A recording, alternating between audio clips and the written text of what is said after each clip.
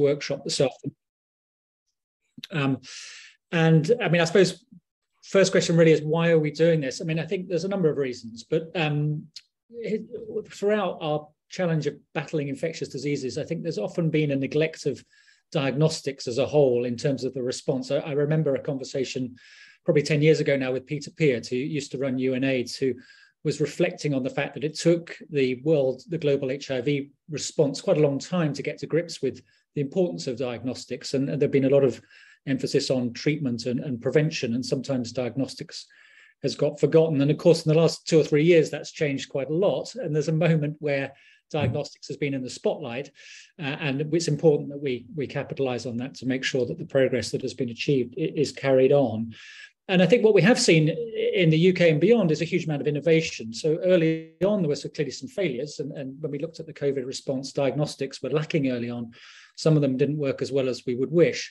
And that took a while to get rectified. But we also saw tremendous innovation from small companies, from larger companies. And I think we've seen a huge amount of progress in the last couple of years. Not just in technology, but also in some of the systems, and of course, innovative ways of using diagnostics with home self-sampling and so forth.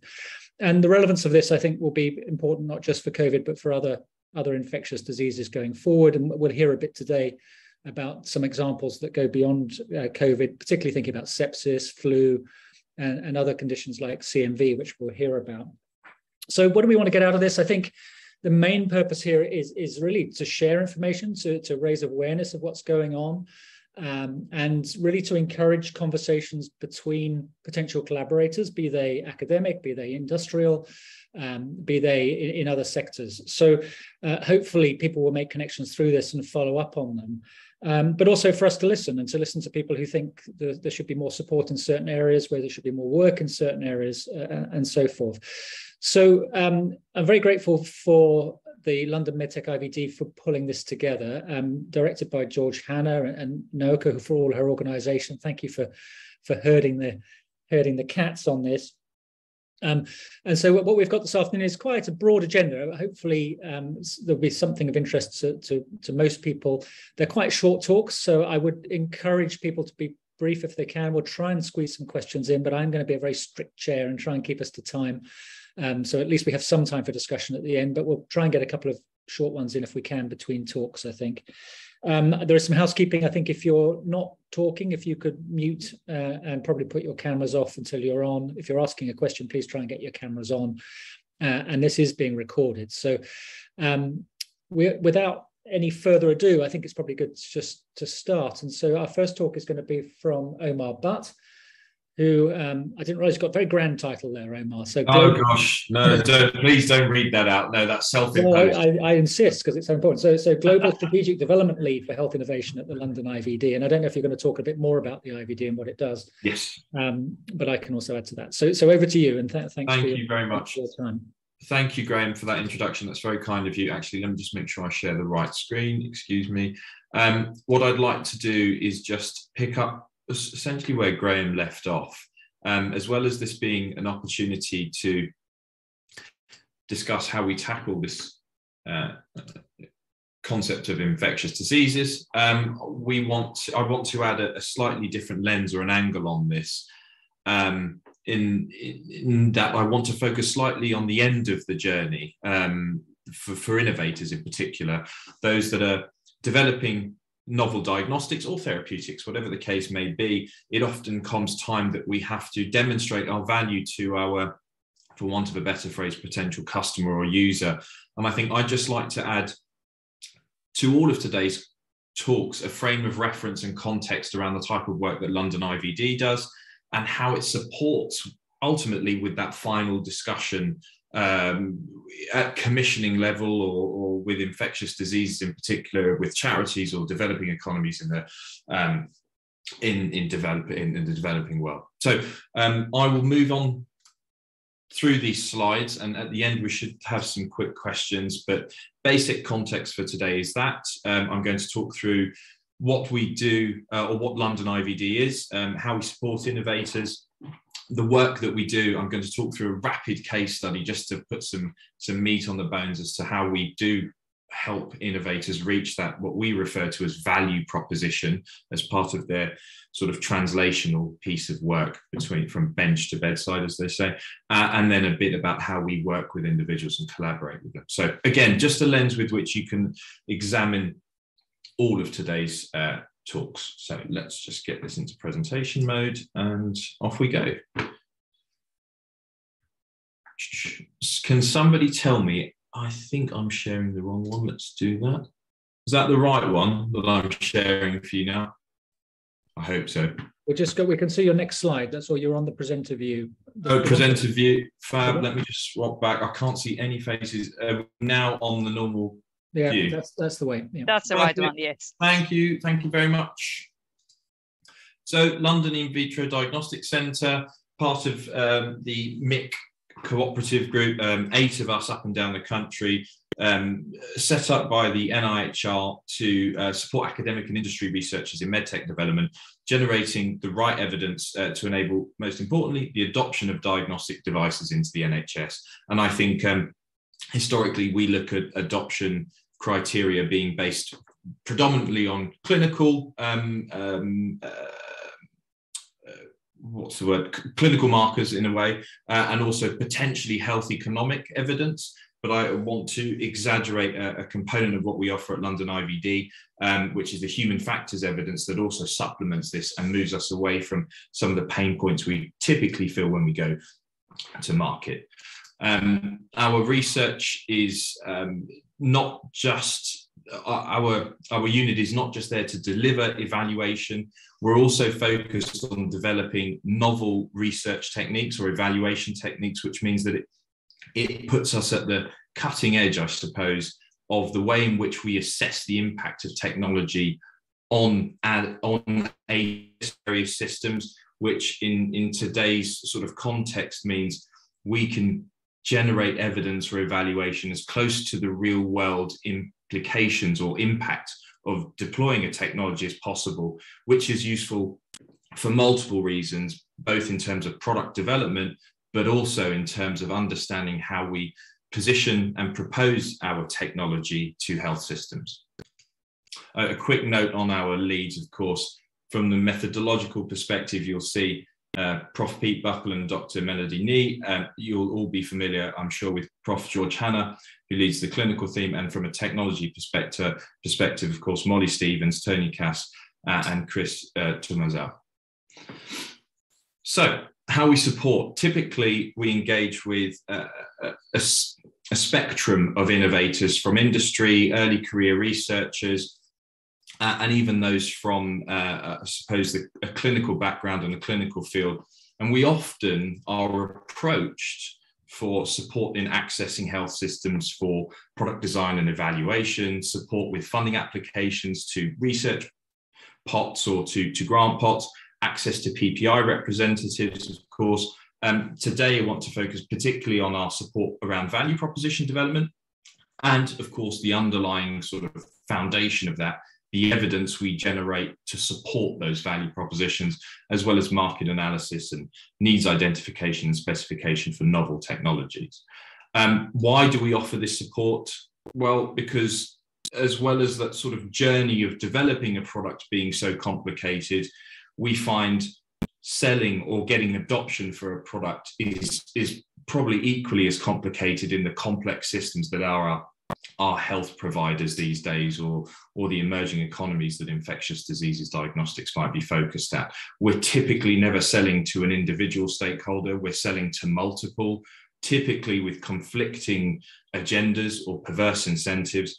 And I suppose the focus of years of effort in developing a product often leaves us in a position, I suppose, a naive position of how we engage or how we communicate with these stakeholders in a language that they can understand. So today we're going to shed some light on the strategies and supporting evidence you might use or employ to make your product stand out and how you can communicate this with those individuals.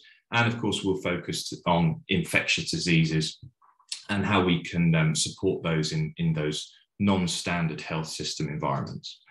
Our work is underpinned by, I suppose, a series of core skill sets, predominantly health economics, human factors, patient and public involvement.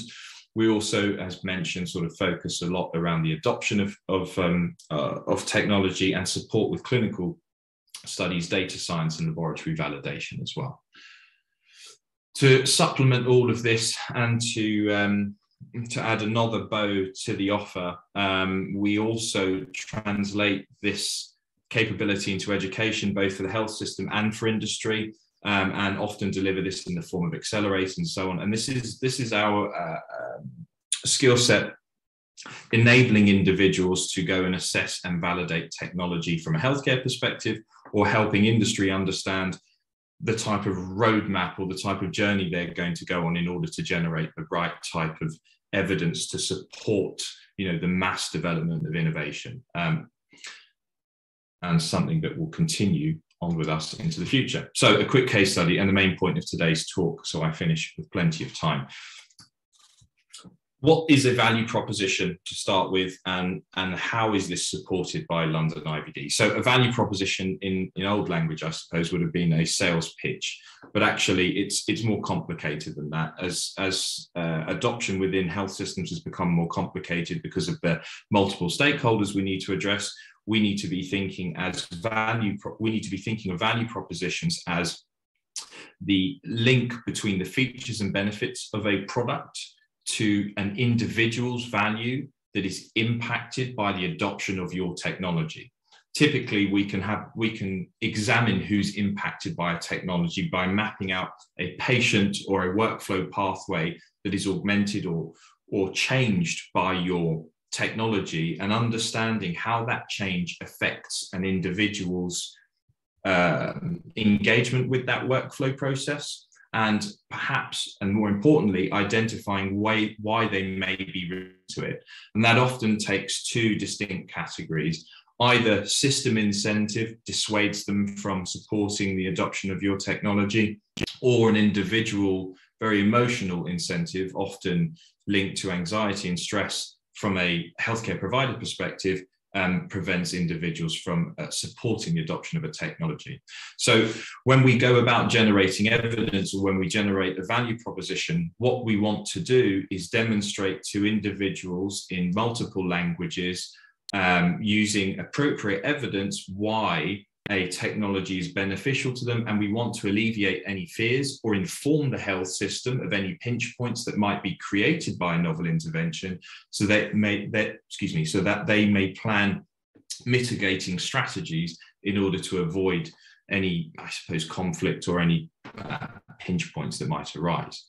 Typically, the evidence that we generate in order to create value propositions, or the three types of value propositions that we want to create, fall under three buckets of evidence, if you want. Clinical evidence, which we're fairly familiar with, of course, the financial evidence, and the human factors evidence. Clinical evidence, of course, extremely important for the patient, for the clinician, and for the whole system.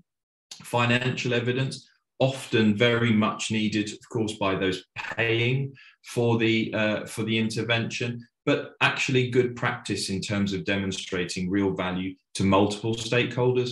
And human factors evidence, again, broad set of stakeholders, often those that aren't the user, beneficiary, or payer of a product, that need some reassurance that their, I suppose, their day-to-day won't change too much. This activity, or this use of evidence to create a pyramid or a foundation to the value propositions that we deliver, often sees us being more sophisticated as an innovator in the way that we propose our products, shifting our sales pitch or our value proposition away from just system alignment, i.e. we've designed something to tackle COVID, to being very focused on individually aligned value propositions, whereby we can start talking about efficiency savings and reduction in terms of operational costs and expenditures and efficiencies on a health system, and therefore the positive impact that might have on an individual. It's important at this point to point out what happens if you don't generate this evidence, or that you're not as robust as you could be with it. Well, what we see from industry and those that try to tackle the adoption challenge without supporting evidence is that there is a very long sales cycle and a very long engagement with the health system that doesn't often result in success. We see organizations taking 18 months to 2.5 years to build relationships within a very discrete area of a health system that may eventually result in a sale or the product being adopted, but we don't see that operating at scale, and we see a lot of companies falling by the wayside as part of that.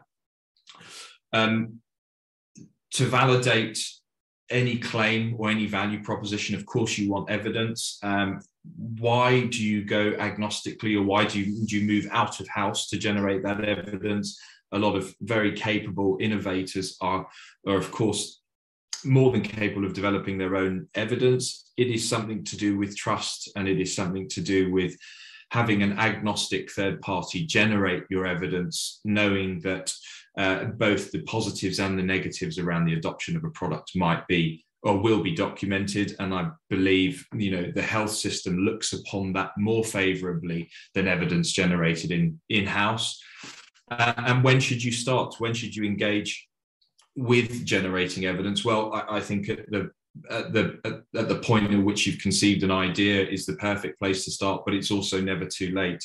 The process you go for in validating a product clinically, financially, and from a human factors perspective doesn't just help you sell your product or have it adopted, it also informs the way the product is designed. By getting feedback from the health system as part of your journey and the individuals impacted by the product, you're able to augment it and, I suppose, create the best or the most well-aligned product to the need or the problem that you're... Sorry, Omar. Yes. Sorry to interrupt you. No, sorry. I wasn't sure if the slide was at the correct point, but we're fine. Yeah, great. Sorry about that, Omar. Please go ahead. Thank you. No, thanks, Narco. So just a little word on how we work together. Well, we work with innovators from a diverse set of professional backgrounds, from SMEs, from clinical backgrounds, from early career researchers in scientific institutes, and who have a varying degree of available resources and experience. And ultimately, what we say is that it's always appropriate to have a chat to start, and it's never too late in a way. Reach out. We have to be very bespoke with the way that we engage because of the vast array of difference between innovations. So how do we work? Best thing to do is have a chat to get started and see if we can identify some areas that we can work together, and then build from there. There is, of course, no commitment to have a chat at any point. Typically, of course, it gets to a stage in which we need to understand how these types of engagements are funded, and it's always a question that comes up. So a quick slide here on the fact that we can help you apply for funding schemes, or can support any self-funded organizations as well in developing their evidence to help, well, what we might refer to as that market access strategy, and that final hurdle in the long journey of having your product developed and then finally getting it to market without the hurdles that most of us face in doing that. And our objective, of course, is to try and get as many products in the hands of the patients and benefiting from them as soon as possible, without them falling by the wayside in that 1.5-2 year gap where often technology falls off when it's not supported by the right evidence. So at that point, I hope I stuck to reasonably good timing, Graham. I hope I covered that all well pretty quickly and it made enough sense. Again, it was a lens for today. Just wanted to sort of use it as an opportunity, set some frameworks for those of you that want to engage and ask any questions, but also understand how the evidence that the next speakers are going to be talking about could be used in order to support some of those value propositions going forward. Thank you. That's great. No, thank you very much. I think that's a really helpful overview of the sort of work that the MedTech IVD can do. And I don't know if anybody has any questions or questions for clarification at this point. If you do, just either put them in the chat or put your hand up. I've seen one camera come on, which suggests that someone may be keen. Well, it's gone, they've run away. Okay. and if not, then Anka, if you could start to get your slides ready, I think we'll just go on. And so what we've heard is some of the framework that is on offer, and some of the ways of approaching. And I think we'll have a couple of talks later which show some more examples of the work of the IVD group. Anka's going to talk about something related but not directly related, which is much more about assessing the clinical impact. And I think one of the areas that personally I'm very interested in, and I think that as a group we're interested in from an academic perspective, is how we look at the real clinical impact of a diagnostic, which is actually quite an interesting, complicated problem. So Anka's going to give us one example of some work that he's done. Anka's a academic clinical lecturer based at UCL currently, who's worked very closely with us in a number of things, including COVID. And I'll let you take over, Anka, and tell us about this particular project. Thanks, Graham, and thanks for inviting me to come and speak. So yeah, I'm going to sort of address the question of whether diagnostics can improve patient outcomes, thinking about how we translate infectious diseases diagnostics, and using the case study of rapid diagnostics for TB. So I'll go through a bit of background briefly that's relevant to TB. Then I'll talk mostly about urine diagnostics for HIV-associated TB as a case study. And then briefly at the end, I'm going to talk about the R2D2 TB network, which I'm involved in, which is trying to advance TB diagnostics. So TB remains a major cause of morbidity and mortality. It's still one of the top 10 killers globally.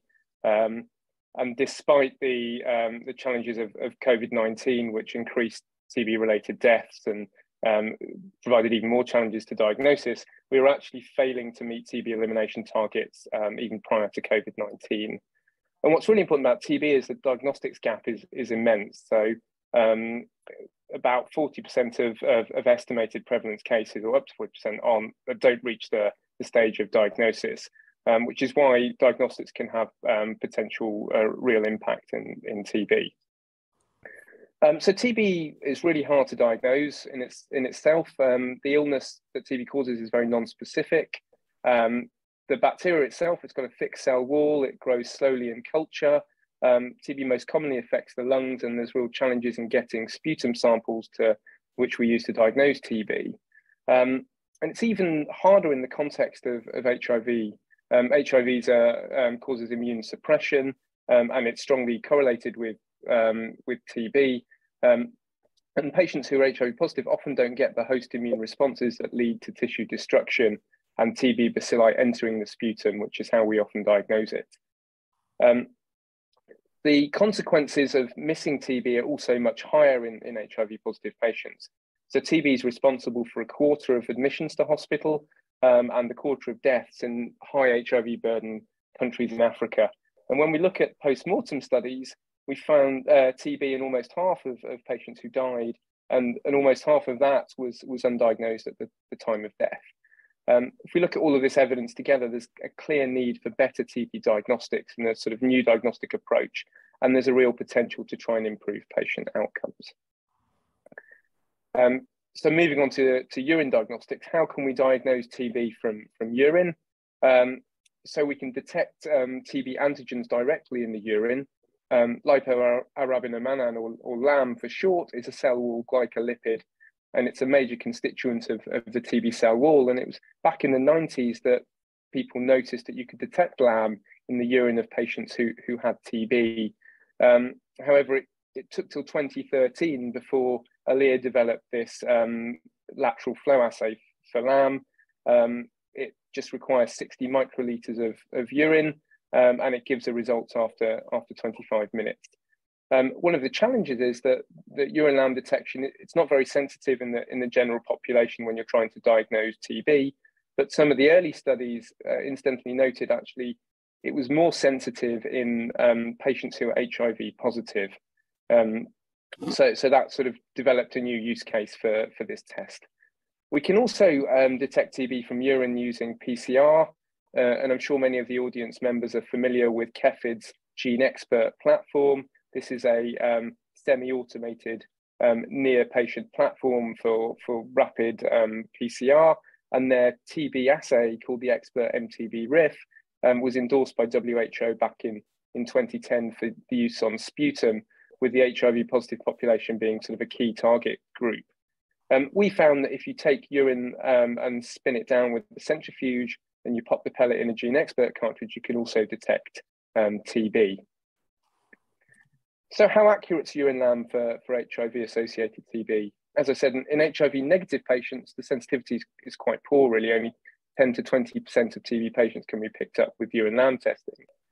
However, in HIV-positive patients, particularly in the sicker patients, so these are patients admitted to hospital, the sensitivity is moderate, around sort of 40 to 50%. And the lamb test has good specificity generally. Studies that have a more robust reference standard tend to show higher specificities. So we had an idea of how accurate it was, but we wanted to try and understand whether using urine diagnostics could improve TB diagnosis. So we did a clinical study in that group that we thought would benefit most. So HIV-positive patients who were admitted to hospital. We did this study in Cape Town in South Africa, which is a population with particularly high rates of both TB and HIV. And we tried to recruit patients who were admitted to hospital. And we wanted to compare how well the urine test did to sputum tests. But we also wanted to try and diagnose as much TB as we could. And actually, by the end of the study, we found almost a third of patients had microbiologically proven TB. When looking how sputum and urine compared, using Sputum Expert, we could diagnose just over a quarter of patients with TB. The urine test did better. Urine lamb diagnosed almost 40%. Urine expert testing did particularly well in this study, diagnosing almost 60%. And actually, if you combine them both, we could pick up 70% of TB patients with these sort of rapid urine tests. However, when we combine these two urine tests with Sputum Expert, we could actually diagnose 80% of patients. So this sort of provided a threefold increase from sputum testing, which is really the standard of care, and provided promise that actually we could potentially improve TB diagnosis and impact patient care using urine diagnostics. However, just coming back to the expert platform, this PCR platform, despite WHO endorsement back in 2010 and quite rapid scale up in high sort of TB and HIV burden settings in sub-Saharan Africa, for example, several studies had failed to demonstrate any impact of expert on patient outcomes. And the reasons for those are complex. Some of it might have been study design and maybe not choosing the right population to do the trials in.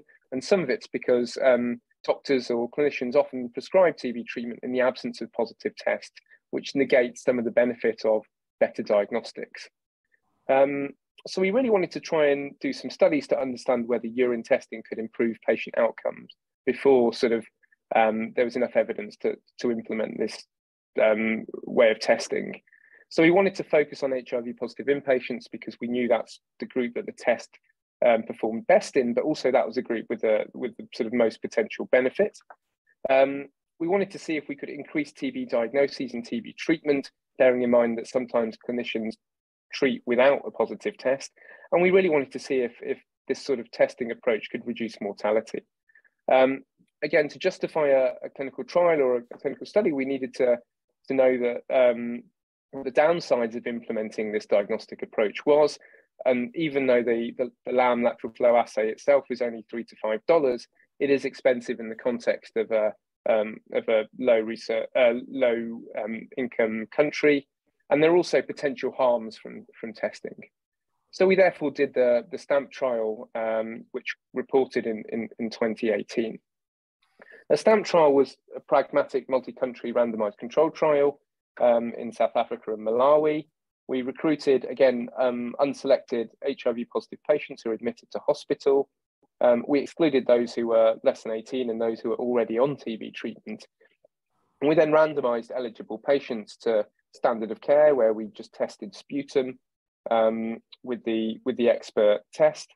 And in the intervention arm, we tested sputum, and we also did the urine tests. We did the testing as part of the study, so the study team did that, and we gave the results to the clinicians that were looking after the patients. We tried to mask them to study arm to reduce any bias, so we reported the test results as either sort of TB screening test positive, negative, or not done. and then we let the doctors make decisions about whether TB treatment should be started or not. We just measured the outcome. So our primary outcome was whether patients had died by 56 days. And then we also assessed whether they'd been diagnosed with TB and what the basis of that diagnosis was and whether TB treatment was started. In terms of the results, so overall, we did see a reduced mortality in the intervention group, although we weren't quite powered to show a smaller reduction in mortality as we saw. However, when we looked at particular sort of pre-specified subgroups, so patients with advanced HIV, those with low CD4 counts, we did find a much larger reduction in mortality. And we also found that across the board, the urine diagnostics increased the amount of TB that was diagnosed and the amount of TB treatment given. We also did a cost effectiveness analysis. As Omar was saying, it's important to have those cost effectiveness data for policymakers and for implementation. And we found that urine TB testing was cost effective in inpatients. And we looked at cost effectiveness of different approaches. We found that screening using the urine NAM test plus sputum expert was the most cost effective approach. So the upshot of all of these studies and data was that we showed that urine-based TB screening reduced mortality in sicker inpatients, and it increased TB diagnosis and treatment in a broader group of patients, and that urine NAM combined with sputum expert testing was the most cost-effective approach. So these data contributed to the WHO guideline update in 2019, which then recommended urine NAM for TB testing in hospitalised patients. Frustratingly, urine NAM still hasn't been well implemented, or as well implemented as we'd like, in high HIV TB burden countries. Again, there's lots of complex reasons, and again, it just demonstrates how important having an implementation science perspective is, and providing the right evidence base, not only to sort of global guideline developers, but local policymakers as well, because that was one of the hurdles that sort of stopped LAM being implemented as well as possible. So one of the challenges with the ALER LAM test that I talked about was it wasn't very sensitive, but there are new, more sensitive urine LAM tests in the pipeline. And this Fuji LAM assay that's shown here is significantly more sensitive than the ALER LAM test we used in the STAMP trial. And these accuracy data were done on sort of frozen samples a year or two ago. The challenge is we need faster and more efficient translation of these better TB diagnostics to really have an impact on TB diagnostics and improve patient outcome.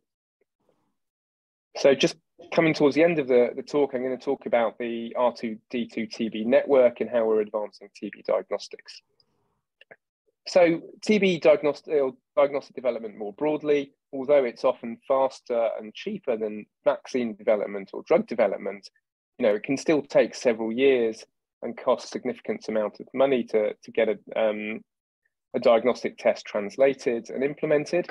And in the case of the TB LAM test, that was first commercially available in 2013, but it wasn't recommended in guidelines till 2019. So, in fitting 6 years that took. And it is really important we try and shorten this time and reduce the development cost for future tests, especially given that we could potentially reduce morbidity and mortality for patients with TB. I've borrowed this slide from Fine, but I think it really nicely outlines some of the obstacles confronted by diagnostic developers, and also some of the evidence that we need to overcome them, and how we can support developers. So a lot of tests fail at the kind of early stages, but there are still tests that make it past this that struggle because of there's not enough evidence for policy and at the clinical trial and regulatory phase. But there are challenges beyond that, and again, getting the right evidence about impact and implementation and improving supply chain. And LAM is an example of a test that struggled at this stage. So we really need to try and address all of these areas to improve translation. So the R2D2 TB network, which stands for the Rapid Research in Diagnostic Development, It's an innovative, flexible field trials to try and advance novel TB diagnostics. So as part of the network, we have scouting and technology selection. So we have a dedicated technology scout that works with diagnostic developers and commercial organizations to identify early prototypes, late prototypes, and design novel products. We focus on use cases based on the World Health Organization priorities, and WHO have produced a series of TPPs, which we sort of implement as our standards. And within the ongoing sort of clinical cohorts, we're able to do small iterative performance assessments for early prototypes that allow manufacturers to go back and make changes and then do further iterative performance tests. We can do larger performance assessments for late prototypes, sort of 500 or 750 patients, for example. And then we've also got the capability of doing large-scale multi-center evaluations for design knock products. All of this is no cost to the developer. The clinical studies are funded by the American NIH. In terms of the components of the evaluation, we use standardized protocols for the different use cases. We make sure that the populations that we do clinical studies in are representative of the global TB epidemic. Again, one of the challenges with implementing urine lamb was that, for example, policymakers in Asia said there weren't enough studies on local populations for them to implement it. So it's important that they are representative geographically and that you include key subpopulations. The studies use a comprehensive reference standard, which means that the data is sort of good enough for regulators. And sort of speaking to what Omar said earlier, we've integrated standard human factors and usability assessments as part of the protocol, and we've got human factors and implementation science specialists as part of the network. Additionally, we do impact modeling and economic evaluations. So really, by the end, we've got a comprehensive package of evidence that can be submitted to regulators and policymakers and help translate diagnostics into practice. So this table just shows the three main use cases that we focus on in R2D2, so triage tests, diagnostic tests, and drug susceptibility tests for drug-resistant TB. And these are some of the diagnostic technologies we're evaluating at the moment. Here's a website if you're interested in looking further. So just to summarize briefly, there's a high burden of morbidity and mortality from TB. It's a challenging disease for diagnostics, but we have seen some progress in recent years. I think it is important that diagnostic developers focus on important use cases. And like TB, but also in other infectious diseases, there's the potential to demonstrate impact on outcomes. And I think that's really important for policy and implementation. We need more efficient pipelines and pathways to evaluate infection diagnostics. And we need to be able to rapidly and efficiently generate evidence for developers, funders, policymakers, and implementers. Thank you very much for listening. Hopefully I haven't got too much over time, and I'm happy to take any questions. Thank you, Anka. Immaculate. If you want to stop sharing, that's great. We have got a couple of minutes, so please, if people would like to ask, is that question in the chat? Gareth, do you want to pop your camera on and ask that, and then Peter?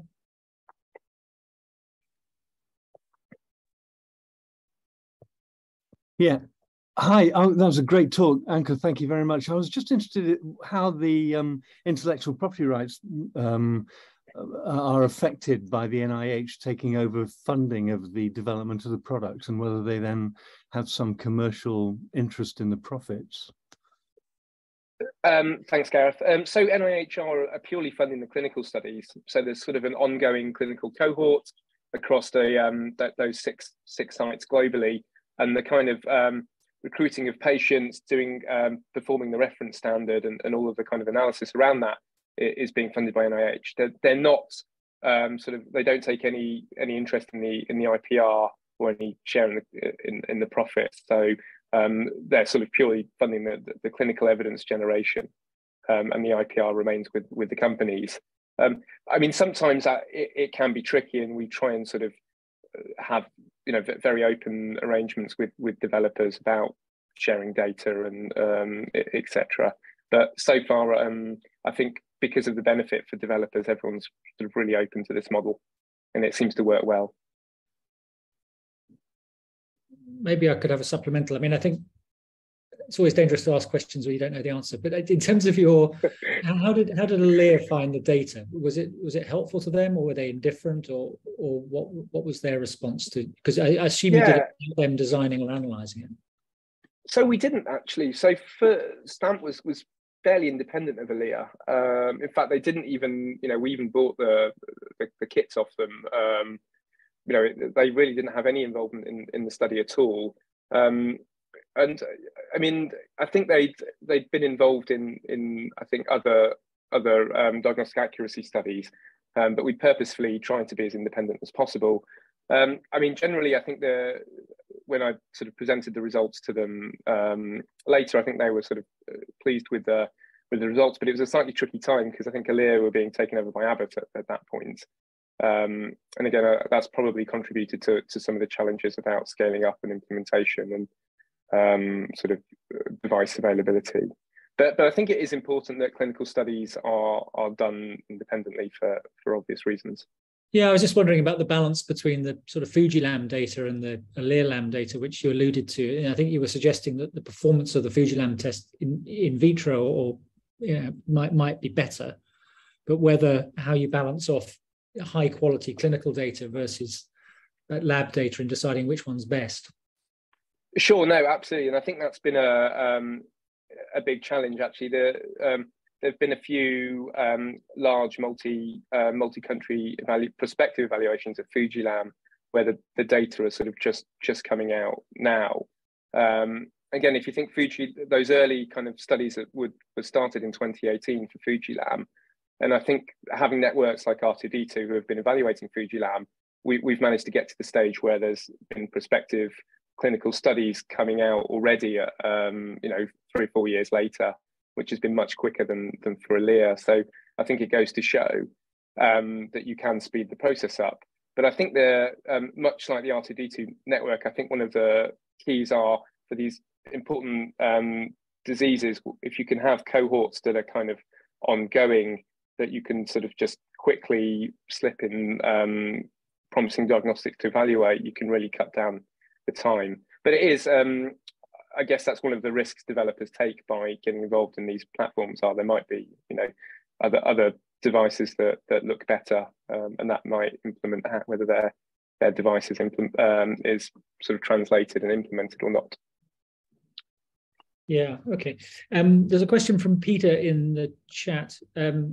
He's asking whether you can tell us how cost effectiveness was calculated in the South Africa trial. I'm guessing he doesn't want a detailed methodology, but perhaps if you can give a sort of answer. And Peter, if you have a specific aspect that you're interested in, please say.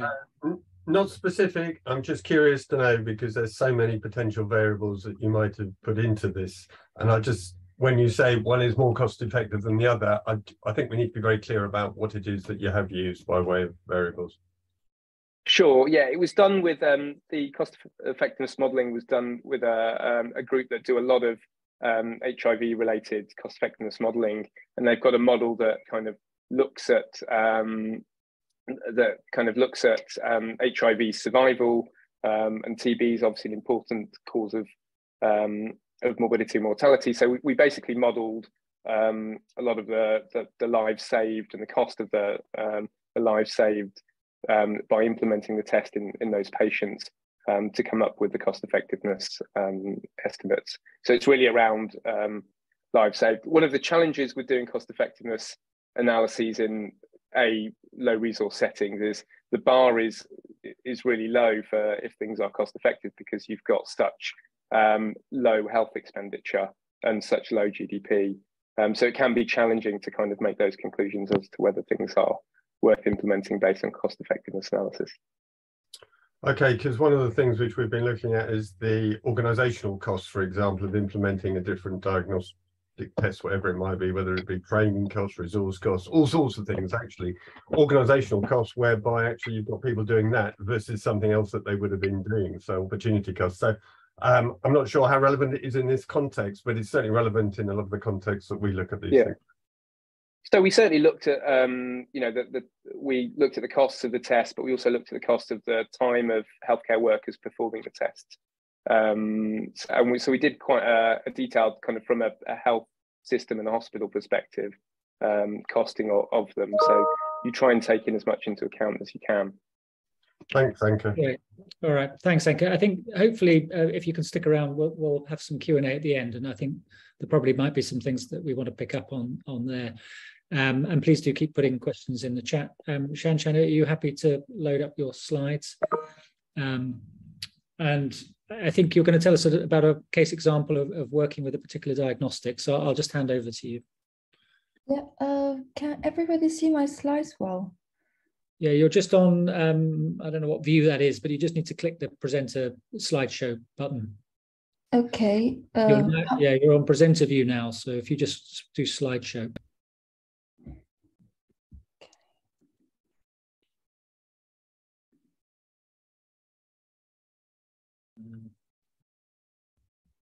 That's one way to do it. If you go to the left, that one, yeah. If you go to that one right, that's it. That's a slideshow. Yep. Oh. Okay, maybe go back to the previous one and do it in a larger format if you need to. Oh, that's... If anybody else has got. Shan, yeah, if you launch your slideshows you did before. Yep. Yeah, and then if you go into the top left-hand corner, you'll see swap displays. Click on swap displays. Just okay, yeah, there you go. Oh, thank you so much. Thank you. Okay, thank you. Good afternoon, everyone. This is Shan from London IVD. So as Omar mentioned, we are a unit made of multidisciplinary experts to work on assessment and adoption of new technologies. It's a great pleasure being here to share one of our projects related to the CMV infections in neonates. So the focus of this presentation will be to demonstrate how we work on assessing new technologies and pave its way to the adoption, engaging with multiple stakeholders, such as clinicians and patients. So what is CMV? It is a type of herpes virus which every one of us might experience in our life. It might not be a big thing, it's not dangerous at all for healthy adults, but may lead to very severe consequences in people with very low immune systems, such as newborn babies or HIV patients as well.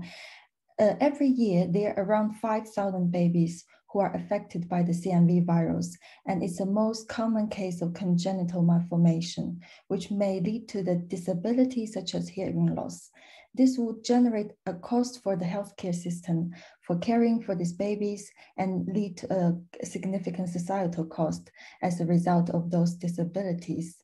So in the absence of vaccination, the key would be early detection, early diagnosis, and early treatment.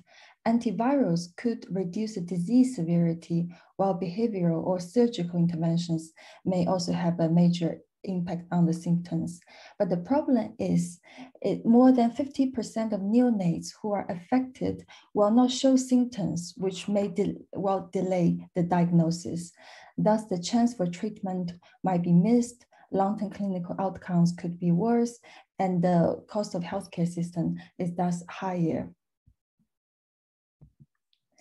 So at the moment, how do we diagnose CMV virus? So it's ordered by the clinician who is suspicious that the baby may have CMV infection, and they may order PCR test, which is a very expensive and time-consuming lab-based method. This new technology here will use a nanobiome sensor, which will provide a direct quantitative detection of CMV virus in the sample. This is very low cost and easy to use. It is suitable for a universal newborn screening. So as I mentioned previously, with this project, we have a multidisciplinary team and we're using a mixed methodology. Here, I would like just to show you one of the aspects, which is how we engage with our key stakeholders, such as patients and clinicians. So with patients, we have established a steering group and we meet regularly for the project teams to provide updates to the patient representatives and also for patient representatives to give feedback to the project team. We also keep constant email exchange in between meetings. In addition, this year, we brought the project to the Imperial Exhibition Road event in June, where the researchers at Imperial showcased their research to the general public. We organized the roundtables and we provided drinks to the public visitors. And we managed to have more than 20 visitors, including 5 parents with their babies. So at the event, we asked 3 questions to our visitors. The first question was about acceptance. All the parents agreed to the screening, and some even mentioned they're happy to pay for it privately if it is not provided by the NHS, and if it is necessary, let's say, if it is proved needed. And the second question was about the location. All the visitors think this can be combined with the neonate checkup within the 21 days. So usually the woman and the baby will be discharged within 72 hours, and then there will be the community midwives who perform the checkups to the babies. So there are different places where the test could take place. And then the last question was about, are you able to take the samples by yourselves? As researchers, we are thinking, also because of the COVID, this is so easy to take a sample as we are doing almost every day with the COVID exam. So however, opposite to what we believed, none of the visitors mentioned that they were able to take the samples by themselves. Parents said, oh, they might be very overwhelmed immediately after birth of the baby, and they are not sure they can do it correctly. So they would like to have a healthcare professional to take the samples by themselves. And as we identified in our stakeholder analysis work, midwives are considered very, very important and influential in the adoption. It was also mentioned during the exhibition road event by a visitor whose wife is midwife. So he said to us, okay, have you asked the midwife if they are willing to perform this test, considering their work is very demanding and they are carrying a very huge backpack going around house by house. So we are very lucky to have a workshop with midwives. We had a workshop with 15 midwives, and we presented this project to them, and we collected very, very insightful suggestions from the midwife. The first one is they think a quick test, a quick saliva test especially, would be considered very acceptable. And all of them think the hospital would be the ideal place to perform the test instead of the community settings, to make sure all the test is performed correctly. Also, the community care varies from community to community. And they also actually ask 3 very valuable questions. The first one is, why don't we test the pregnant woman? And if we test pregnant woman, how accurate would it be compared to the standard PCR blood test? And the second question would be, following the first, why don't we test the pregnant woman? They asked, how frequent would this test be if testing the pregnant woman? If it would be the first trimester or the last trimester or the second one? And can we test women who potentially might have symptoms or when they see the fetals are not developing well? And how to deliver the message to the woman and their family is very, very sensitive here. One of the midwives mentioned that one of his patients who discovered to have a CMV infection, fatal infections, they decided to terminate the pregnancy. So this is also a very sensitive point. And the second question was about the frequency of testing the newborn babies. And the last one was, if the newborns test positive, then what's the pathway? How can he or she be treated? Where can we put the newborns? In the postnatal wards, which is usually very busy, or put in the neonatal wards? So these are all very valuable questions that we collected from the midwives, and we will update the project team with. And as part of the project, we have also our health economists to create a health economic model to simulate a cohort of newborns in the UK to compare the impact of different testing methods to eventually create a national business case to facilitate adoption.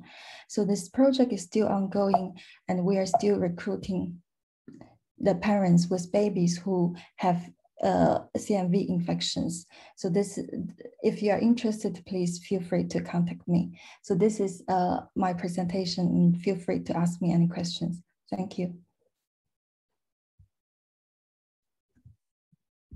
Great, thank you, Shen. Any questions in the chat or going forward? I mean, I think I could imagine quite a lot of questions about the pathway of diagnosis here. You talked about the maternal diagnosis. So, I mean, clearly trying to intervene early before transmission to a child is preferable, and it's not uncommon for either acute infection or recurrent infection in pregnancy. So is there any work going on with this particular approach in that group? It would seem quite a useful thing to do. So we collected a lot of feedback relating to testing pregnant women from the CMV charity, from the patients, and also from the midwives. So we are going to bring this question to the project team next week to get an answer. Okay, Bernarda, do you want to just introduce yourself and if you have a question? Yeah, well, I have a response. The problem with testing women, I have read in the literature in a cost-effectiveness analysis done for screening in China, is that the treatment to pregnant women is not strongly recommended. Then antivirals for children work well, but treating pregnant women is not very, the evidence is not strong. Yeah, that is true. And particularly if you want to be treating in first trimester, then that's a challenge. I think I saw a question in the chat. Rob, do you want to just put your camera on and ask? Yeah, I mean, though if the antivirals aren't tolerated by the pregnant women, this may be a bit moot, but I was just wondering what the timing is where transplacental kind of CMV infection is going to cause the most damage to the fetus. So when if you could, you know, treat pregnant women, when would the timing be that you're going to have the most impact? This is also one of the questions we collected to understand the impact during trimester during the pregnancy.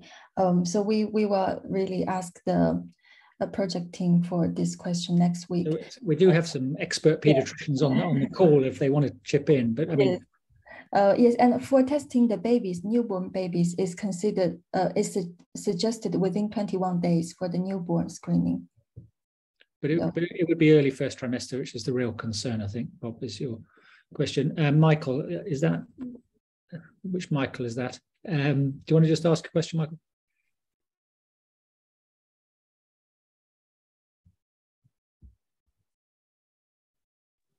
Sure, I'm on a trainer.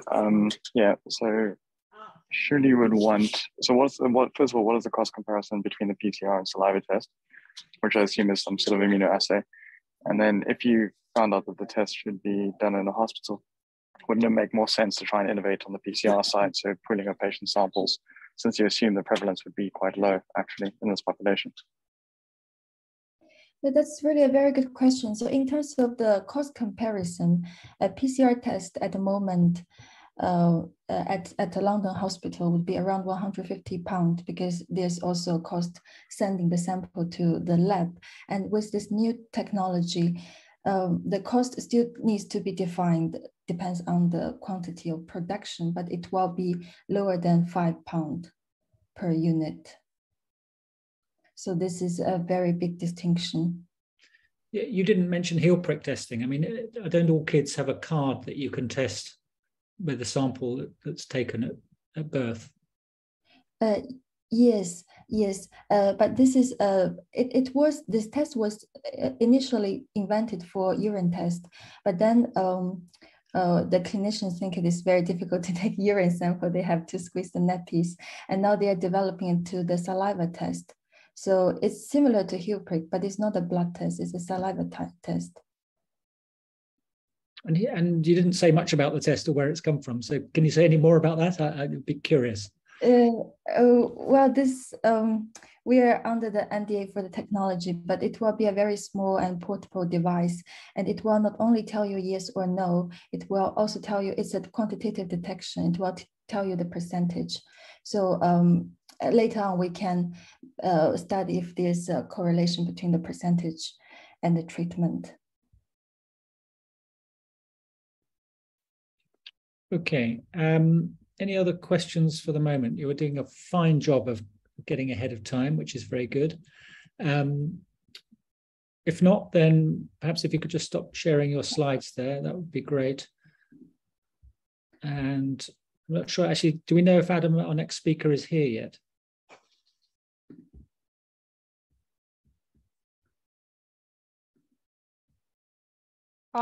Perhaps he hasn't joined us yet. He should be due to join us soon. Okay, if you just drop it, I think he has got some clinical duties, I think, hasn't he? So yes, that's right. Perhaps if you can nudge him on email or in some other way, that would be quite helpful. Okay, I will ask him. We can see where we've got to. I can see Gareth still on. Gareth, can I poke you to see whether you have any thoughts about how we improve pathways for CMV diagnosis? I guess you're better qualified in this.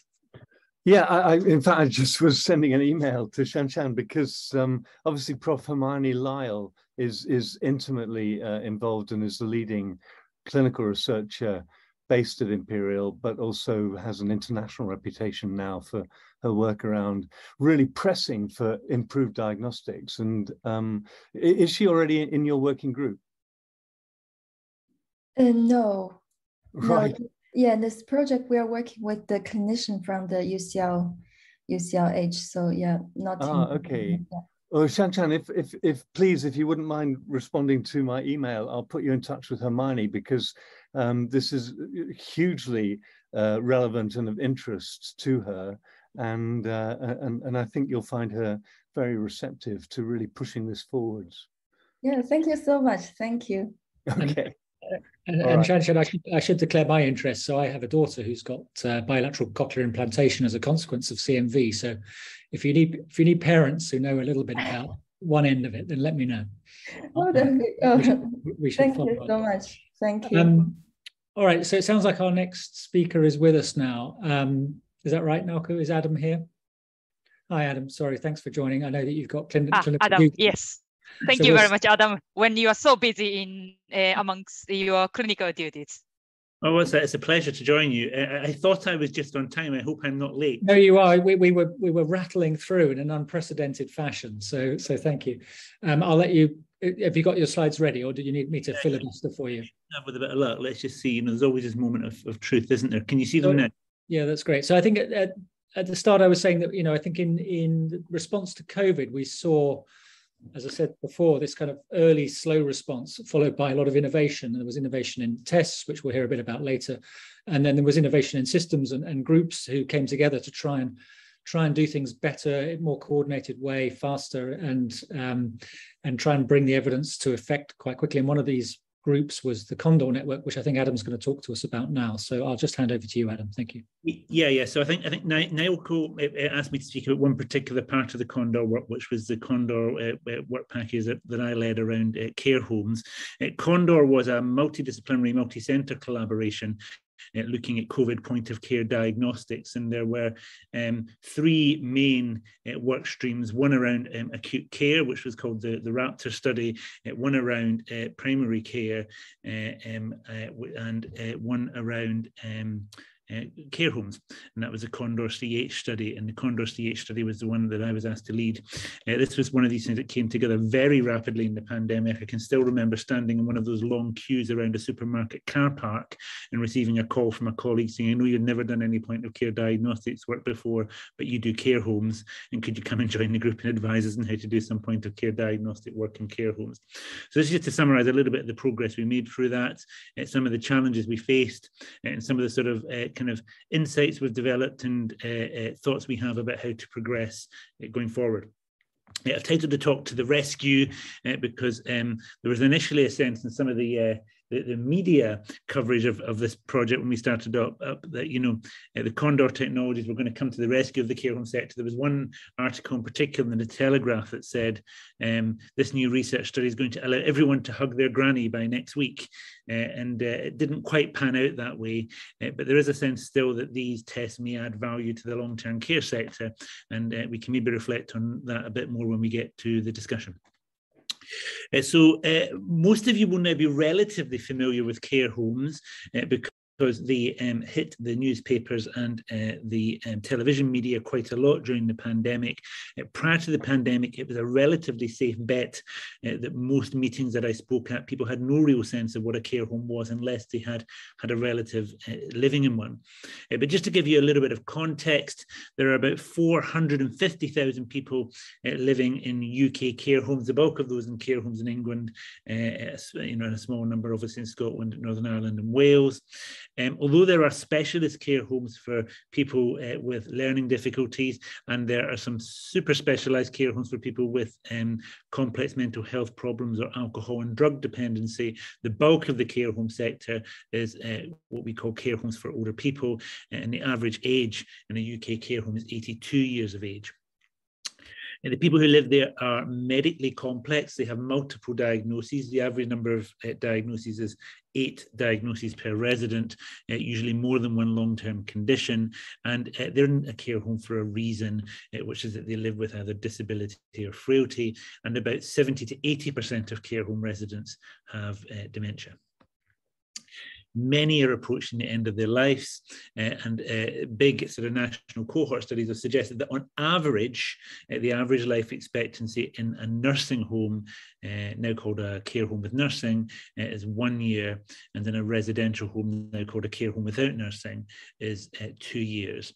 Now that belies a really quite substantial variation, where some people arrive and just last a very short number of weeks because they're there for end of life care, and other people may live there for 4 or 5 years or longer. But on average, most people are in the last couple of years of their lives when they move to the care home sector. Care homes were devastated by COVID for a number of different reasons, which we may or may not have time to discuss here today. That's a whole seminar in and of itself. But during the first wave of the pandemic in UK care homes, 48% of all people that died in the UK from COVID were care home residents. So really quite devastated care homes during the pandemic. Now, part of the problem there was lack of safeguards from a number of different perspectives, including limited access to personal protective equipment, limited say over who was entering the care home and where from, and it also really, during those very early days in the pandemic, in an inability to access COVID testing.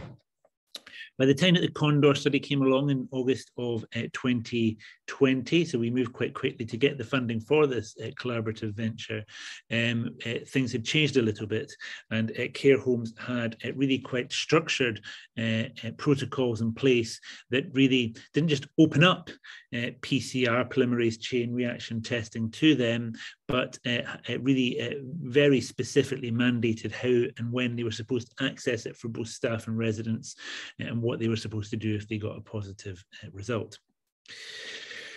So what we did right at the beginning of the Condor study was sort of to get a sense of what the status quo was. And if you had spoken to Department of Health representatives at this time, they'd have said, well, it's very straightforward. You know, we've got laboratory capacity, we've got these testing kits. All the care home staff have to do is to go onto a website, order the testing kits, get them delivered to the care home, do the tests and send them off.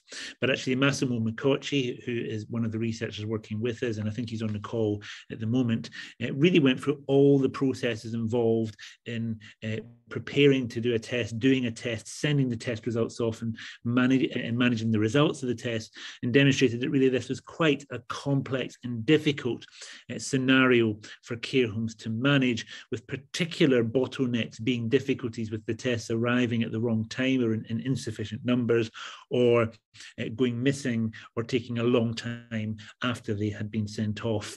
And so it was clear from lots of different angles that this was not suiting the care homes particularly well, particularly when you consider that care homes might have up to 100 residents, and a 100 resident care home may have up to 400 or 500 staff, and they were having to do this for staff at this point multiple times a week, and residents once a week. So really quite time consuming and demanding, with these tests being ordered by post and then delivered. The other thing that sort of made us start to realise that the kind of send-off testing wasn't working so well for care homes was a lot of delays that faced care home residents and staff in terms of getting the test results back. And we were having issues around about November, December time of last year where care home staff, for example, would have some mild symptoms of an upper respiratory tract infection, take a PCR test for COVID, and then be forced to wait off work for a fortnight, which is longer than the duration of the illness, until their test result came back saying that they didn't have COVID in the first place, or they did have COVID in the first place. And so clearly these tests by autumn through to December of 2020 were not doing the job that they were intended to do. And that's where the idea of point of care testing came in. And so we set out in the Condor CH work stream to look at whether point of care diagnostic technologies for COVID-19 could be used in care homes. It's a very different sort of setting from the other settings that they're being evaluated. So we wanted to consider whether that would compromise their accuracy. We chose to do this using rapid evaluation of already CE marked technologies. And the reason was that I had a long experience of doing research in the care home sector. Research infrastructure around care homes is not well developed, and we knew that we had to really sort of do this almost as an evaluation of a new technology, a clinical evaluation, to make sure that we didn't fall foul of really quite difficult research governance in the care home sector. And therefore we conducted the whole piece largely as a service evaluation within service evaluation governance frameworks. That proved to be very sensible and prescient. Another study that I was involved in, the Protect CH study, which I led, looking at COVID prophylaxis in care homes, really got tripped up by lack of research governance and lack of research infrastructure around care homes, to the point that we were never really able to randomize a resident to that study in anger. So doing it this way during the pandemic turned out to be very sensible indeed. So we evaluated a few different technologies. The first technology we evaluated in the first paper we presented was a point of care PCR machine. You see this news article from the BBC at the time, and they've blurred out the manufacturer's name, but we've since published this, and if you click on the QR code, you could immediately find out who the manufacturer was. This was a technology by Hariba. The technology was called Pocket. It was a machine that had initially been developed for PCR work in a veterinary context, but had been repurposed for use for COVID-19. This machine's quite interesting. It runs 7 samples at once, but it requires staff to do quite technical things, including using a Gilson pipette. Now, for some context here, some care homes have nurses in them, although your average nurse has never used a Gilson pipette. But some care homes are staffed entirely by, care homes without nursing are staffed entirely by staff who have no nursing qualification and often no higher educational qualification. So if they ever have used a Gilson pipette, the last time they will have done so would have been in GCSE or A-level chemistry. So we thought this might be quite technical for care home staff. I was initially nervous about rolling this technology out, but the care home staff themselves that we were working with, who helped us to kind of co-design the protocols and evaluation framework, said that they thought they could learn it, and learn it they did. And we found that this machine actually was relatively easy and relatively safe to implement. We didn't identify any major issues around safety with this machine, and we showed that it had pretty good diagnostic agreement and diagnostic accuracy. You can click on the QR code there for the precise statistics. But there were a few technical issues, particularly around batching of tests. So, running each run of a test in this machine takes between 30 and 40 minutes. And it runs 7 tests at a time. So if you run it with 1 test in it, it's not a very efficient use of time. If you run it with 7 tests in it, it's a relatively efficient use of time, but you have to structure your day so that you have 7 samples, but no more than 7 samples, all collected at once and ready to run. So we learned a lot about running these types of technologies in the care home sector. We were the first people ever, I think, in the world, as best as I can work out, to use point of care PCR in care homes. We showed it could be done, but there were some organizational limitations around it. The next technology we chose to use was one called Lumira DX. Again, at the time that we were doing this, we kept it quite close to our chest who we were working with, but the work is since published and the manufacturers are named on that. And again, you can get the paper through the QR code. Lumira DX is a different type of technology. It's an automated antigen test. It's a much smaller piece of kit. You can actually see it in the first picture on the top left-hand corner. Then you can see it's just about the size of the person's hand, sitting on the desk just below their hand.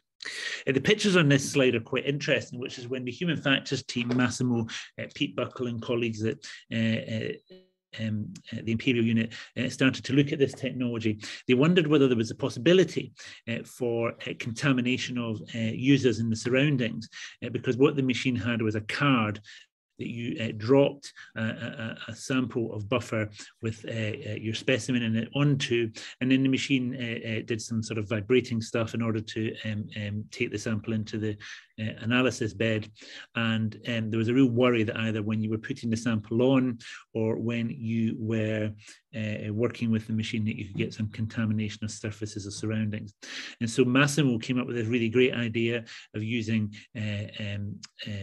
this kind of glow dye that shows up under dark light to run dry tests. So this was done using samples that didn't have any human materials in them. And we basically got the care home staff to work through the whole process from being at the bedside, taking the sample, to running it on the machine to see where the opportunities for contamination arose. And you can see there were several opportunities for contamination from this machine, from gloves, benchtop, and the bin lid. And the manufacturer, to their great credit, said, well, they hadn't really thought about this in a care home context before, and they wanted to work with us to get the SOPs right so that this wouldn't happen. And so Massimo worked to change the SOPs for the care home staff, and we did a subsequent set of dry runs, having modified the approach to taking the sample and to running the machine, and we found that there was no contamination the second time around. Again, the diagnostic accuracy of this technology was very good, but it was the insights around the application of it and how we had to modify its use for application in the care home sector that really made a difference. Whilst we were doing all of this, of course, lateral flow tests came along, and they very much became the mainstay of testing in the care home sector and more widely. Although there were tests of the diagnostic accuracy of lateral flow tests, I think it's worth recognising that they didn't undergo the same sort of in-depth, in-context evaluation that we've conducted for these PCR and antigen tests as part of Condor. But we did, working with colleagues at Liverpool, do some very limited usability work with the lateral flow tests in care homes. And this is a paper from Age and Aging, which is published and led by John Tulloch, but the Condor team are all co-authors on it. And this was looking at 1,770 lateral flow tests. And the interesting thing was, when you looked at what staff were supposed to be doing with the lateral flow tests, only 8.6% of staff achieved 75% or more of the protocol adherence, and only 25% of staff achieved 50% or more of the protocol adherence, which was arguably even less good than we saw when we were working with those other technologies as part of the Condor study. Patrick Kierkegaard did a lot of background work gathering qualitative data about what it was that really was going on here, and really staff were overworked. They had a lot of cognitive burden going on at the time. The procedures surrounding testing were not always very clearly laid out, and there was also a sense at this point, because lateral flow tests have been subject to a lot of debate in the media, that they didn't fully trust the tests, and so that had a lot of impact upon how careful they were when they used them, and how they approached the tests on a day-to-day basis. So I guess the lesson from that is, if we could have done the same sort of in-depth, in-context evaluation for these lateral flow tests, we might have been able to make them even more effective than they've turned out to be, and we might also have thought more critically about their application in the care home sector. So we faced a few challenges with Condor, because we only were able to do this work because we adopted that service evaluation type approach. Without that, we would have almost certainly fallen at the first hurdle. But that meant that we had no real research SOP in the traditional sort of high fidelity RCT sense of the word, and we didn't really have a strong contractual framework with either the care homes or the manufacturers.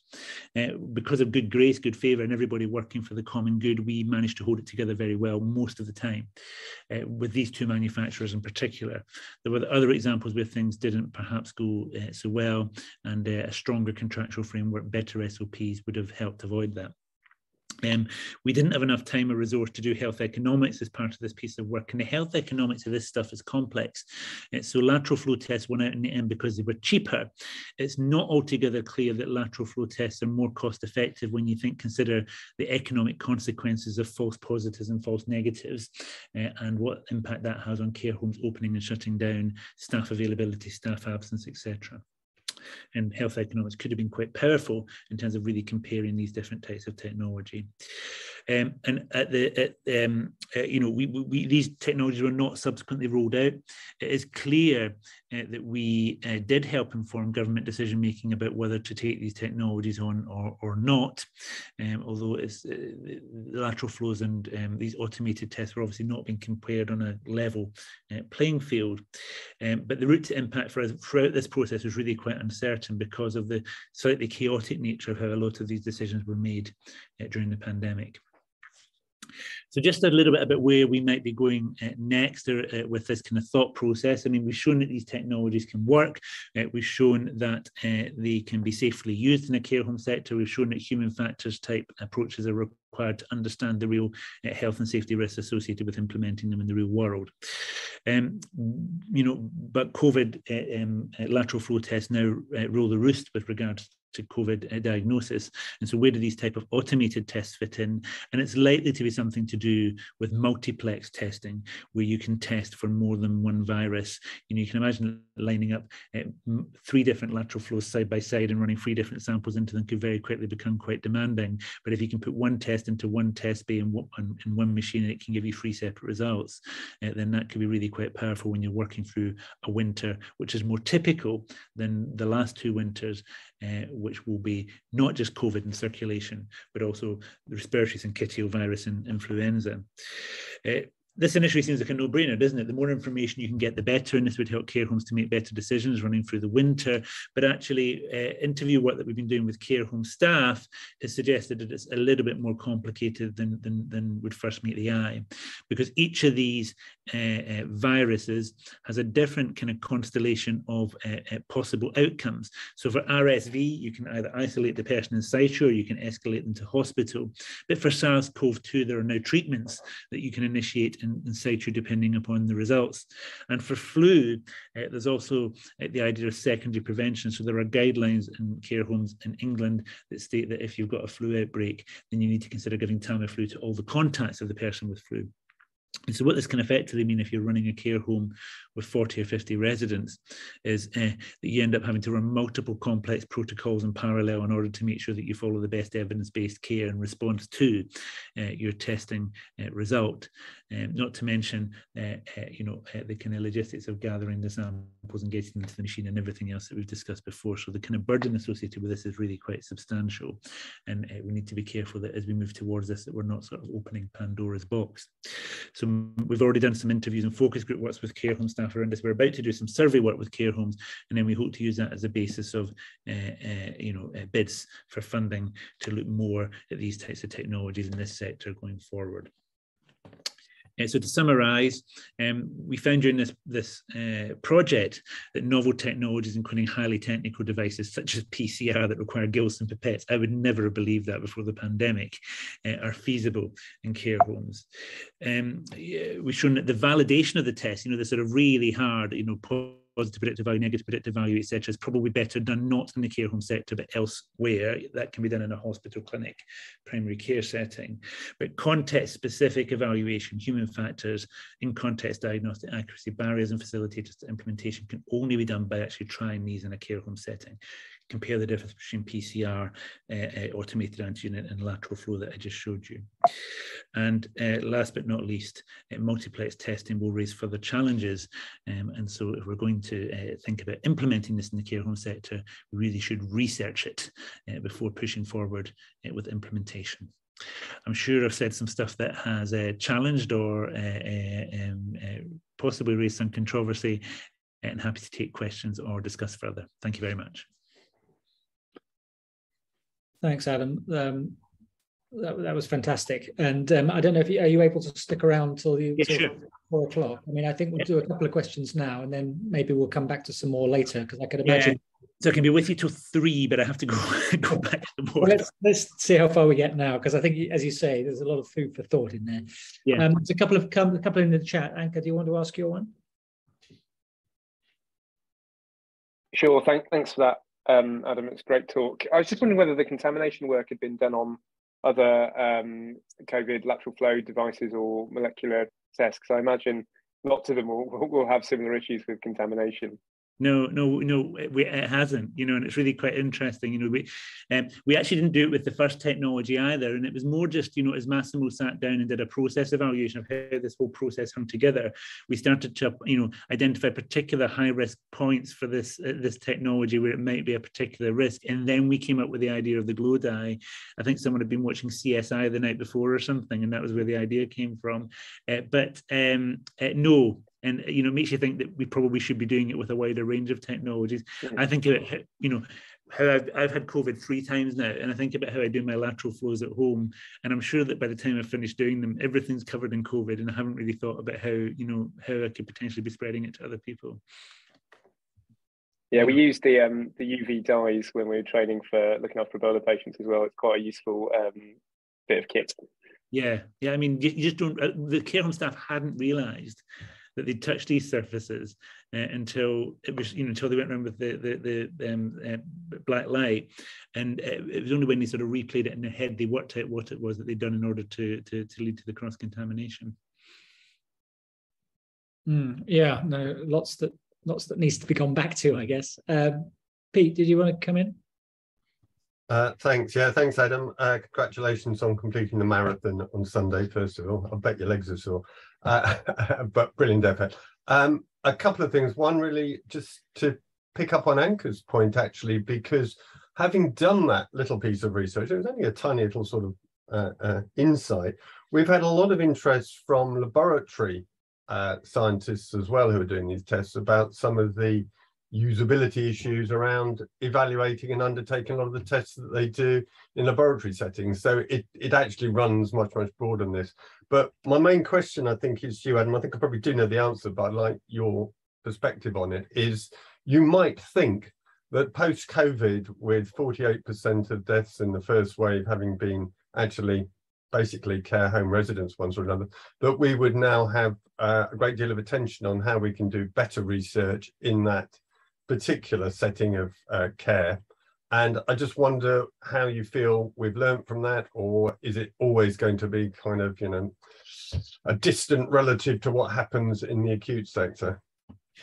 So I think there is a sense of a determination to make it better, Peter, particularly amongst the NIHR. I think they feel almost embarrassed to an extent that there was such a discrepancy between what they were able to do in health and in social care during the pandemic. It was quite. I went to an NIHR senior investigators event yesterday, and they had a social care speaker along, and I said at the end to her, I said, "Are you pleased to be invited along?" She said, "Well, pleased to be invited along, but I was the only social care speaker in the entire programme all day." And so there is a sense that NIHR recognise the need to shift, but that they're not quite there yet, I think.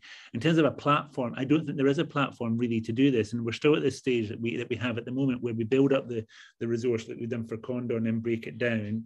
Fine Weather's been another study in Leeds around contact tracing called the Contact Study, and they will lose their cohort at the end. And there's another study in Bristol around air filtration, which you know about, and they'll lose their cohort at the end. So I think there needs to be something looking at how we hold on to care homes, research, and build them as a research platform to do this type of work.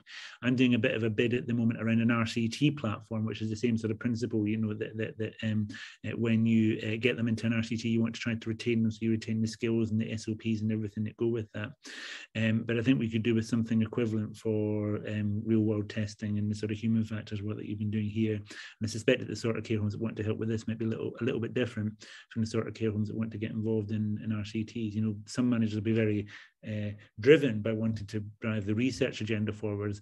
Others will just really want to do practical stuff, like the sort of stuff that we've done here that they can really see the immediate tangible results from.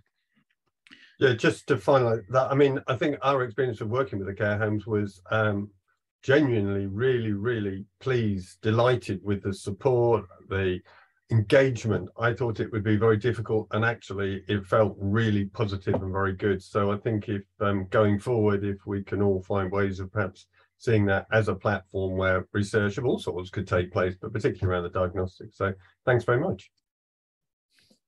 Yeah, I mean, I think I echo Adam's point about NIHR wanting to do more in this space. And I think there's an aspect of capacity development. I mean, I think you're relatively unusual in having an interest in this, and it may take time to grow the expertise and people. I was also at that meeting yesterday and delighted to see Laura Shawcross from UCL has been awarded a research professorship, which I think will probably have some of this as part of her remit, which is, you know, one small.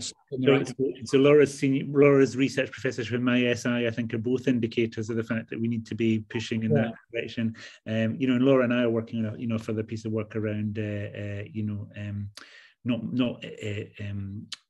multiplex testing and the sort of vitro diagnostics, but around asymptomatic testing in care homes, and how you actually build the processes around that. So I guess the key challenge will be that as we actually do the work, how we hold on to the care homes and, you know, build research capacity around them rather than just letting them disappear off across the horizon again. Maybe if I could just ask you one last question before we break, and I think the bit that I always struggle with slightly in sort of being peripheral to some of these conversations around this kind of work is understanding the motivations of different nursing homes going forward to actually provide this care, and whether it's coming out of their own pockets if they're a private provider, or whether it's going to be funded centrally, and how that shapes what they're interested in implementing, what the motivations are. Yeah. So, but I think it depends. It varies from technology to technology and study to study. And I think this is where actually the expertise of the researchers in terms. Well, there's two parts to this. First of all, over time you get to know the sector really well, so that you can actually sort of almost sense how to pitch stuff in order to get care homes involved. The second thing is obviously when you're working with a sector that's as different from healthcare as the care home sector is, and you know, we also do some work with domiciliary care, which is a different sector. Again, you have to have your usual PPI. But you also have to have your kind of sectoral engagement kind of committee as well. And so we'll be, when we're working up this type of work, we'll be doing work with, you know, PPI, who are actually either residents or relatives or lay members of the public, but also doing work with care home managers and owners to say, what is it that's in this for you? And so for, you know, for this type of stuff that we did during the pandemic, there was a sense of they would do anything that would give them a better handle on what was actually going on inside their care home setting, and anything that would help them to deliver better care. So this was just genuinely motivated by driving up standards. And if that meant giving us some free staff time, which was effectively costing them money and opportunity, then they were entirely happy to do that. And it's been similar with other research studies we've done in the past around, say, falls prevention, for example. They'll give us heaps of staff time, which is a donation in kind, if you like, from the organisation, in order to drive up standards and quality of care. And so that genuinely comes from the same place as the NHS usually, so long as they're not taking a major financial hit that will damage their organisation. They'll support what they can. And there's another piece at the moment which we're working on, which is around a minimum data set for long-term care homes called the DATCHA study, and that's led from Claire Goodman in Hertfordshire. And the motivation around that one's a little bit different, but quite interesting, which is that post-pandemic, there's almost a guarantee that there will be a minimum data set imposed on care homes by government at some point in the next, couple of years. And care homes have two options, either to passively receive that or to work with researchers to inform what goes into the minimum data set. And so the minute we say, to care homes, this is your chance to actually, leverage that discussion and make sure that what's in there is feasible and makes sense to you, they're on board, before you can sort of finish the sentence. So I think, giving them a seat at the table is important to them. Driving up quality of care is important to them. The biggest risk will be, that it's financially unfeasible, or more importantly, actually, that the opportunity cost of being involved in research is so great that they just can't deliver day-to-day care. Yeah, okay. Well, lots of things that we'd like to follow up. I'm sorry you can't stay later, but sorry. After the break, we're going to hear from Rashmita about a multiplex diagnostic, which may be of some relevance to some of the things you've been talking about. What I'll do is I'll get feedback on that from Pete and Massimo. But if anybody wants to discuss further outside this meeting, just get in touch, and I'm sure we can have a slightly more in-depth conversation on the day when I'm not also on call for the wards. So thanks for that. Well, thanks for making the time. So we'll have a break here, and then I think we'll just return as we are on the schedule at 2:45 sharp for Rashmita. Oh, is that okay, Naoko? Yeah, so shall we get back to 2:45 or? Perfect. Is that all right? Yeah. Yep. Cool. Okay, we'll have a 10 minutes break then. Thank you. Thank you, Adam. Thank you very much. No problem. Bye-bye.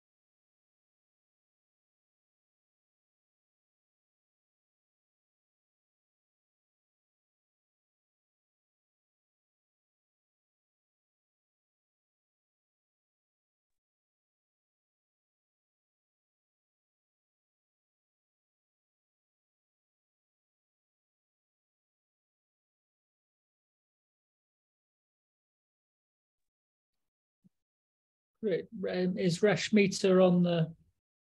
Hi, Graham. Can you see me? Can you hear me? I can now. Yes, lovely. Okay, great. Thanks. Great.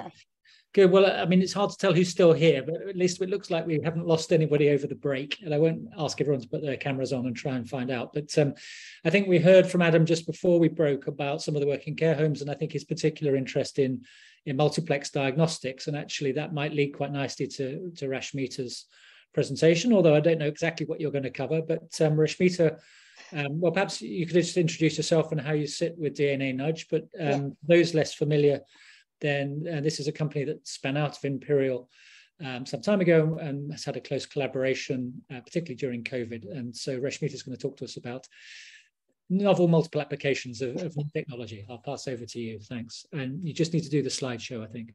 Yeah, I think Ankur did describe how to do that, and I'm still struggling. If I can instruction again, Ankur. It was the bottom button first, and then the bottom with the slideshow. I can't see it on my screen. Yeah, so I think next to the slider. Down. Is the bottom down, you think? Down. Yeah, presentation mode first, I think, at the very bottom. See where the slider is on the bottom right, so just to the left of that. Yeah, let me see. Did that work? Yeah, perfect. There you go. Perfect. Great. Thank you. Thank you so much. Thank you, Graham, for this opportunity to be here this afternoon.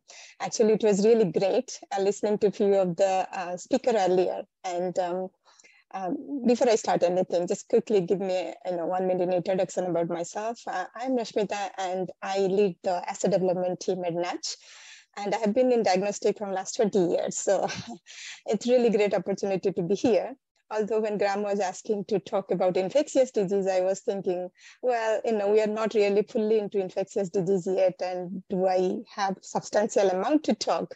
But after listening to Adam, I think, yes, probably a right forum where I can contribute a little bit. And, it will give us a really good opportunity how this point of care device Nudge can be a diagnostic tool in multiple applications. So, yeah. And I will also talk about a little bit, what was the Nudge initial intention develop as a technology, and how we have gone through the corona pandemic scenario, and what you have learned from that, and where we stand today, taking all this experience of corona, how did you evolve from there, and where we stand on the technology point of view, and what is our future plans, especially focusing to the infectious disease.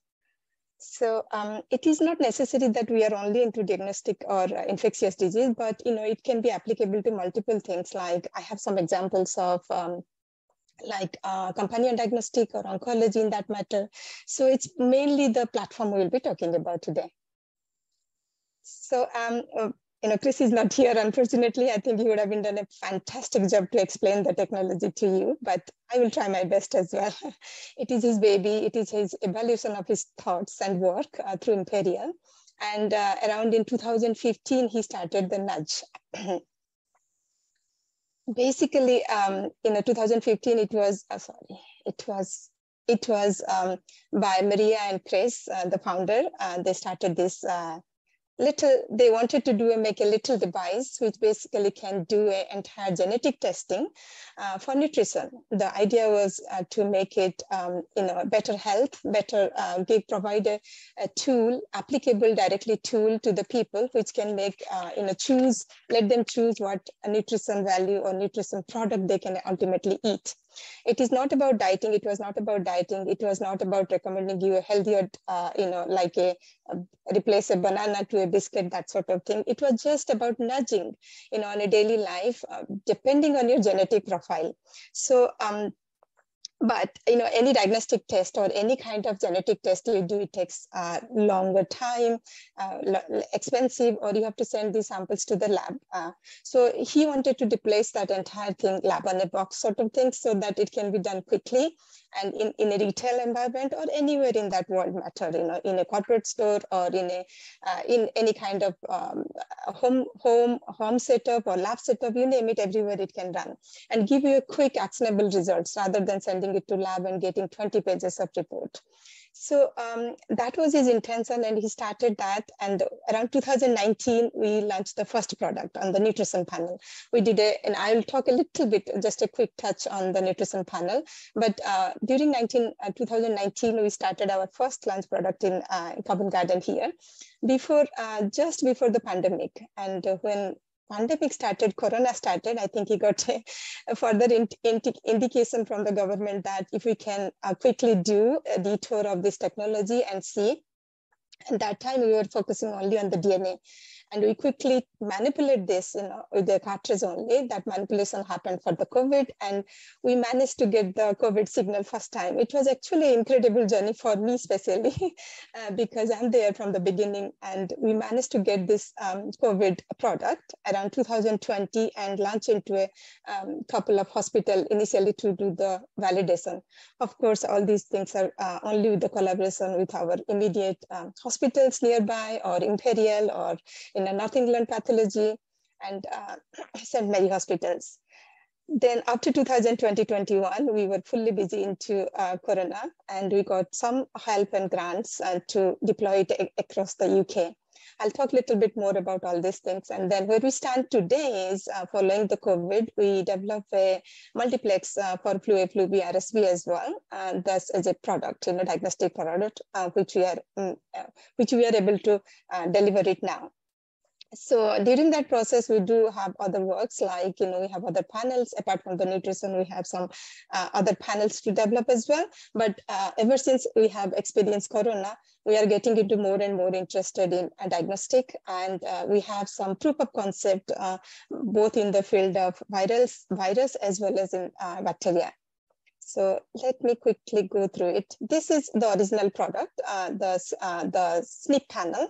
We had a selective SNP panel selected based on obesity or salt or caffeine or fat metabolism, couple of very interesting features related to body physiology. And we could identify these SNPs just with the saliva samples on a box. That was the technology we developed. And it is not necessarily gives you a report, but it just gives you the actionable items. For example, this has been linked to micronutrients of the product, which are available in supermarket.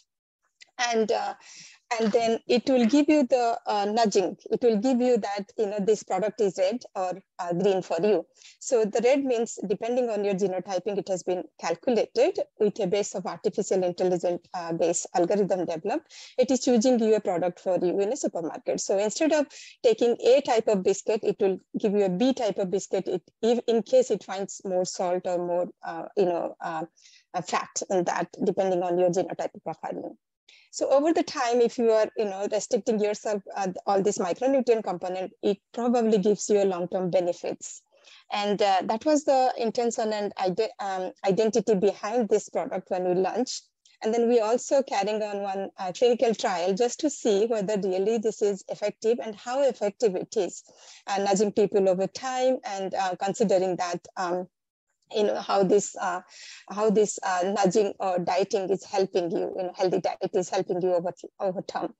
So Professor Nick Oliver, he's our lead PI, and this is about to finish. Interesting, because in between we had stopped for 2 years, and then now it's in November, we are disclosing the results. And we are all excited to see how nudge has made an impact on this entire clinical studies. So, I will talk a little bit about the technology itself. It is like a box on a lab on a box, and it has two applications. As I said, it can directly give you nutrition, or in that matter, any other, there are the pipeline products we have, but it gives you actionable results. But at the other side, during the COVID, we learned that we can also apply it to the diagnostic platform. It is the same platform, same technology, but one will give you results, yes or no, another will give you what is that recommended for you, depending on what setup we are applying this for. So this is my favorite bit, because I work in the lab and I'm a scientist. So I will just show you this. This is a very simple lab.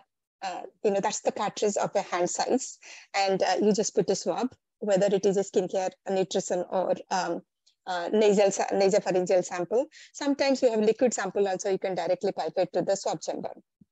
Once you put that, this is exactly a shoebox, like a box, a PCR machine, you can say, which will do your extraction. Entire extraction is done in this cartridge.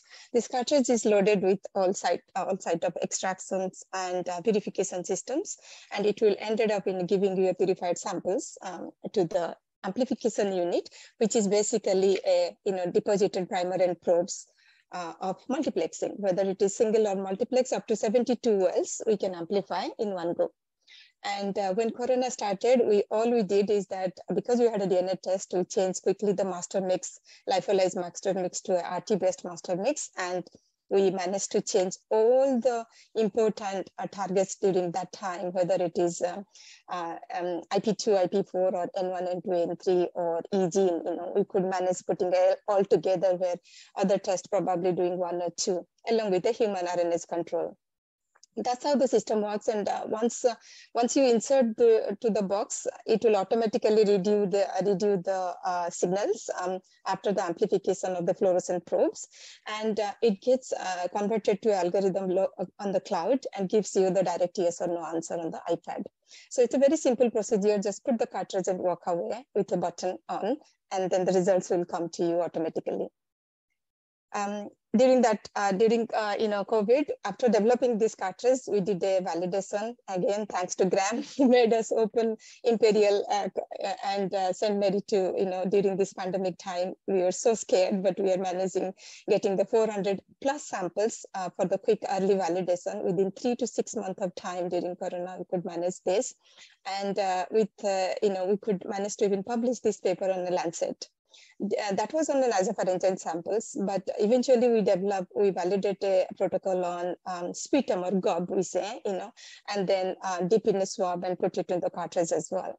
And that was even help us in multiplexing samples together, because this cartridge can do only one test at a time, but with saliva, you could multiplex with dipping methodology. And that also we published in the BMC Infectious Disease. But following that, we did pass UCAS as a diagnostic lab, and we could offer these services to journey. I think these travel certificates, or even people who were interested to just know COVID positive or negative. We managed to offer this test till today. And after that, we quickly tried to launch, because that was the UK government need. And that's me actually, very early days, going to hospital and giving training to people. It is hardly any 10 minutes training you need, not much hands-on at all. You don't need to be very skillful nurse or scientist on that matter. A retail person like in the left can do, and we do have a retail shop where we can offer this COVID as a test. So all we wanted to say is that it's a very simple thing, because following that, we almost implemented this thing around 105 NHS as well as private hospital across UK and Northern Ireland. And up to today, we almost completed more than 500,000 tests on COVID itself. If you do a comparison, like Adam was talking about this, there are so many players in the market, especially today. In these early days, it was different. However, the cost is still a driving factor, and there are so many factors: user point of view, or simplicity point of view, or portability point of view, delivering the data, accuracy. All these things matters. But if you quick look, whether it is other players in the market are very good as well. However, with the pooling technology, we could bring this technology to cost effective as low as almost £10.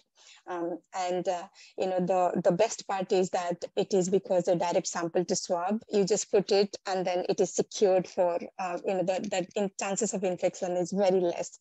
And it is a one-time disposable one. So all these things make us a little bit more unique compared to any other platform in the market. And then that's how, when we saw that we are successful in COVID, we started to explore a little bit more avenue, that whether it can really do some other sample types. Coming from a genetic background, when we saw human DNA can be converted to viral RNA detection, why not the other detection panel we can do? So we explore a little bit other scenario, and the salient feature for any diagnostic which is needed today, which should be less time, lab-free, or point of care diagnostic or multiplexing capacity, and so everywhere in the world can possibly be done without a lot of setting up. Those are the salient feature makes us thought that, okay, let's explore more into a little bit, other dimensions. So I have some couple of examples how we are doing, but the first one we attack is respiratory viral panel, as it is obvious that after COVID, we have to see if we can put flu A, flu B, and RSV to bare minimum 4 targets. We were also thinking to put some more. We have not added, but this is the panel we recently got CTDA approved. And again, during this corona, we developed this. We have a couple of targets from each, as I said, because our multiplex capacity is a bit more, up to 72 assays we could apply into the cartridge. And with the clinical samples, with help of Luke and Gary, we got it validated in hospital setup, almost beyond 95% sensitivity and almost 100% specificity for all the targets. And this is kind of ready to go to hospital now. Following that, just to give you some bit of aspects on the infectious disease, we did some activities, some STIs and HPVs. And along with that also, we were trying if at all we can do some drug resistance target, basically MRSA. These were developed as a point of care proof of concept. I'll give you a little bit more background when we started this. Again, this is a collaborative work with Rachel and Mike. And we started STIs to see if we can detect. Our initial target was 4, gonorrhea and chlamydia are the first 2 things we have done some clinical testing so far. And we are very happy to see that we could manage whether it is urine or swab, or a direct swab, or a swab dipped in a VTM UTM, or urine, simply urine, rather than even centrifuging it or making it more making it more compact. And we are able to manage to get it equivalent to the results of a competitor platform. We have not gone to the other 2 targets, but eventually we'll move on. But this is just an example that whether this DNA as a technology can adapt to different sample type and can adapt to bacteria as well as can adapt to virus. But the interesting bit is, what I wanted to point out is it is not necessary we are more competitive to the market, or some panel in the market are very huge, like BioFire, for example, in a big time bacterial panel we have, or we go to Cepheid, you get a lot of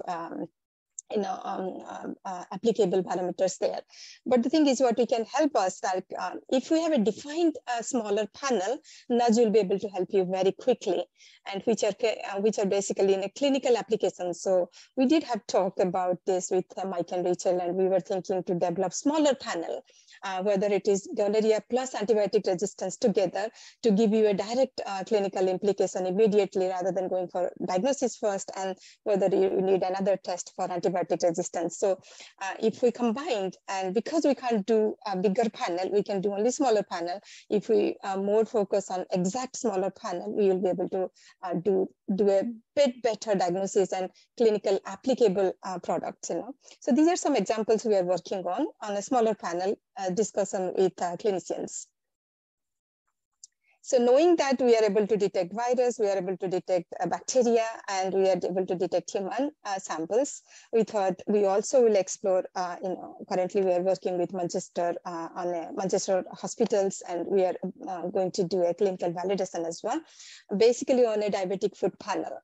This again, it is a very focused panel. We are not expanding as much as a culture can give, or as much as a bigger platform can give, but we are trying to just make it a smaller panel to give you more answerable test as quickly as possible, because the test is not more than 90 minutes.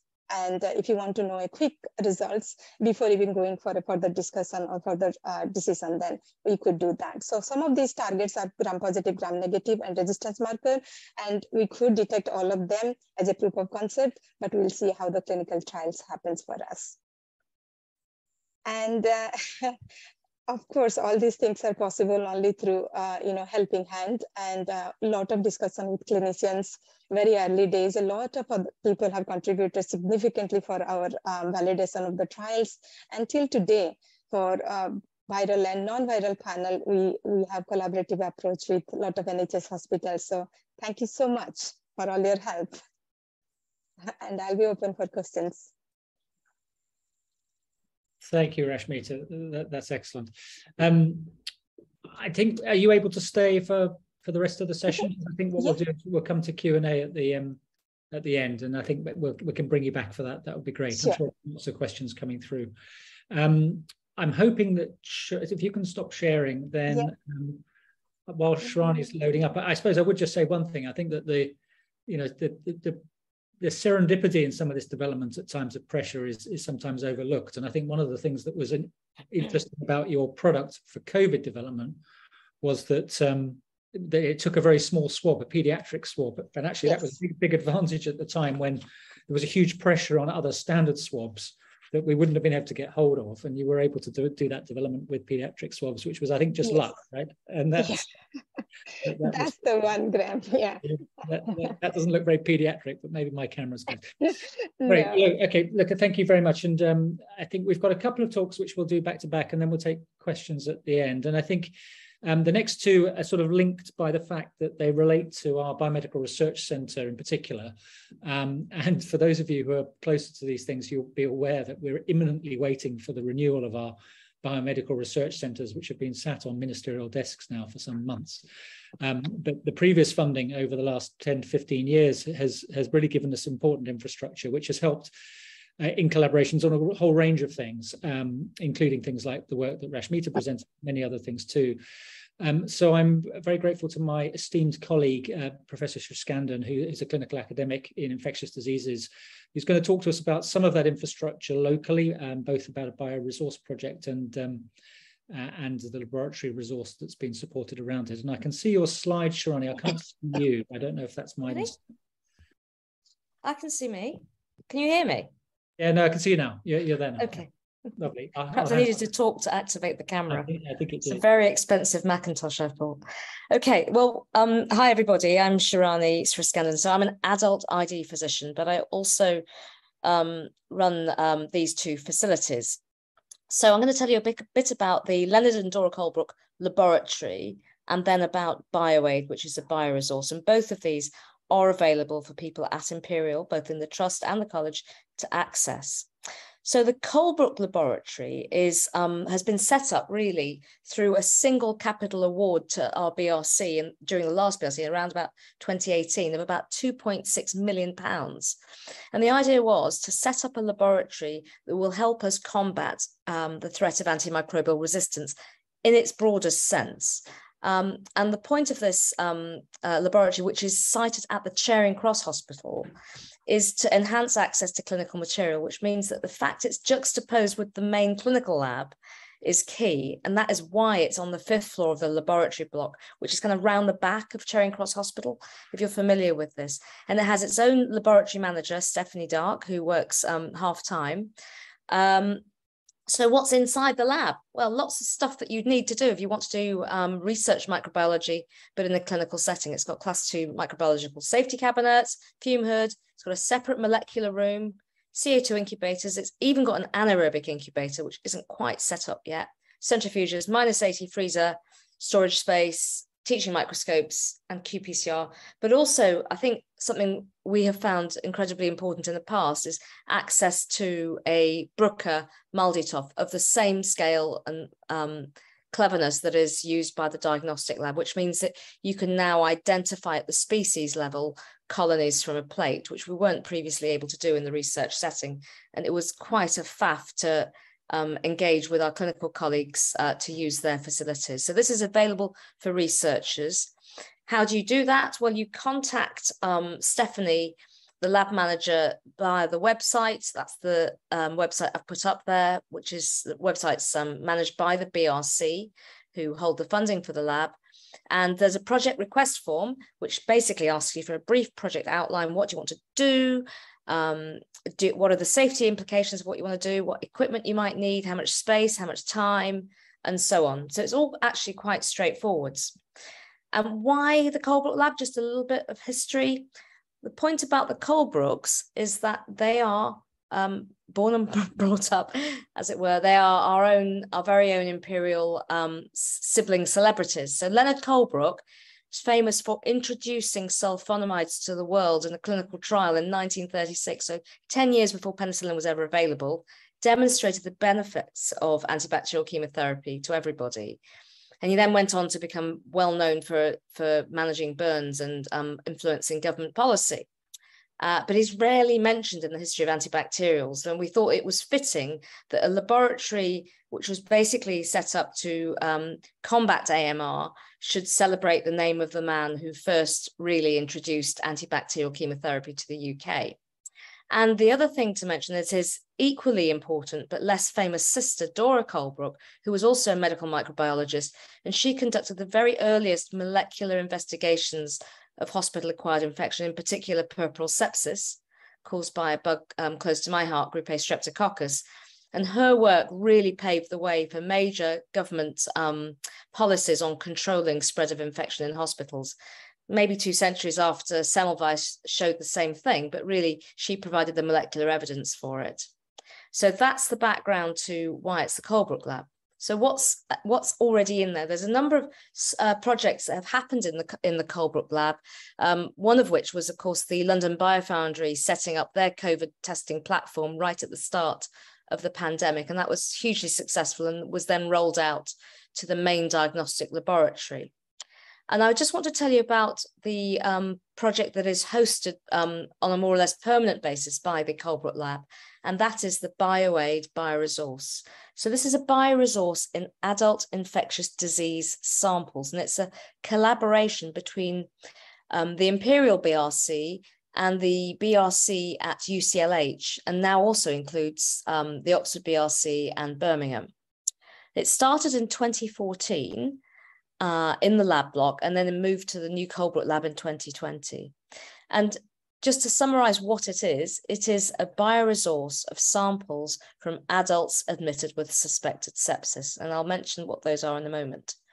But its overall aim, set out in the ethical approval for it as a tissue bank, is to help develop diagnostics, biomarkers, vaccines, and new antibiotics.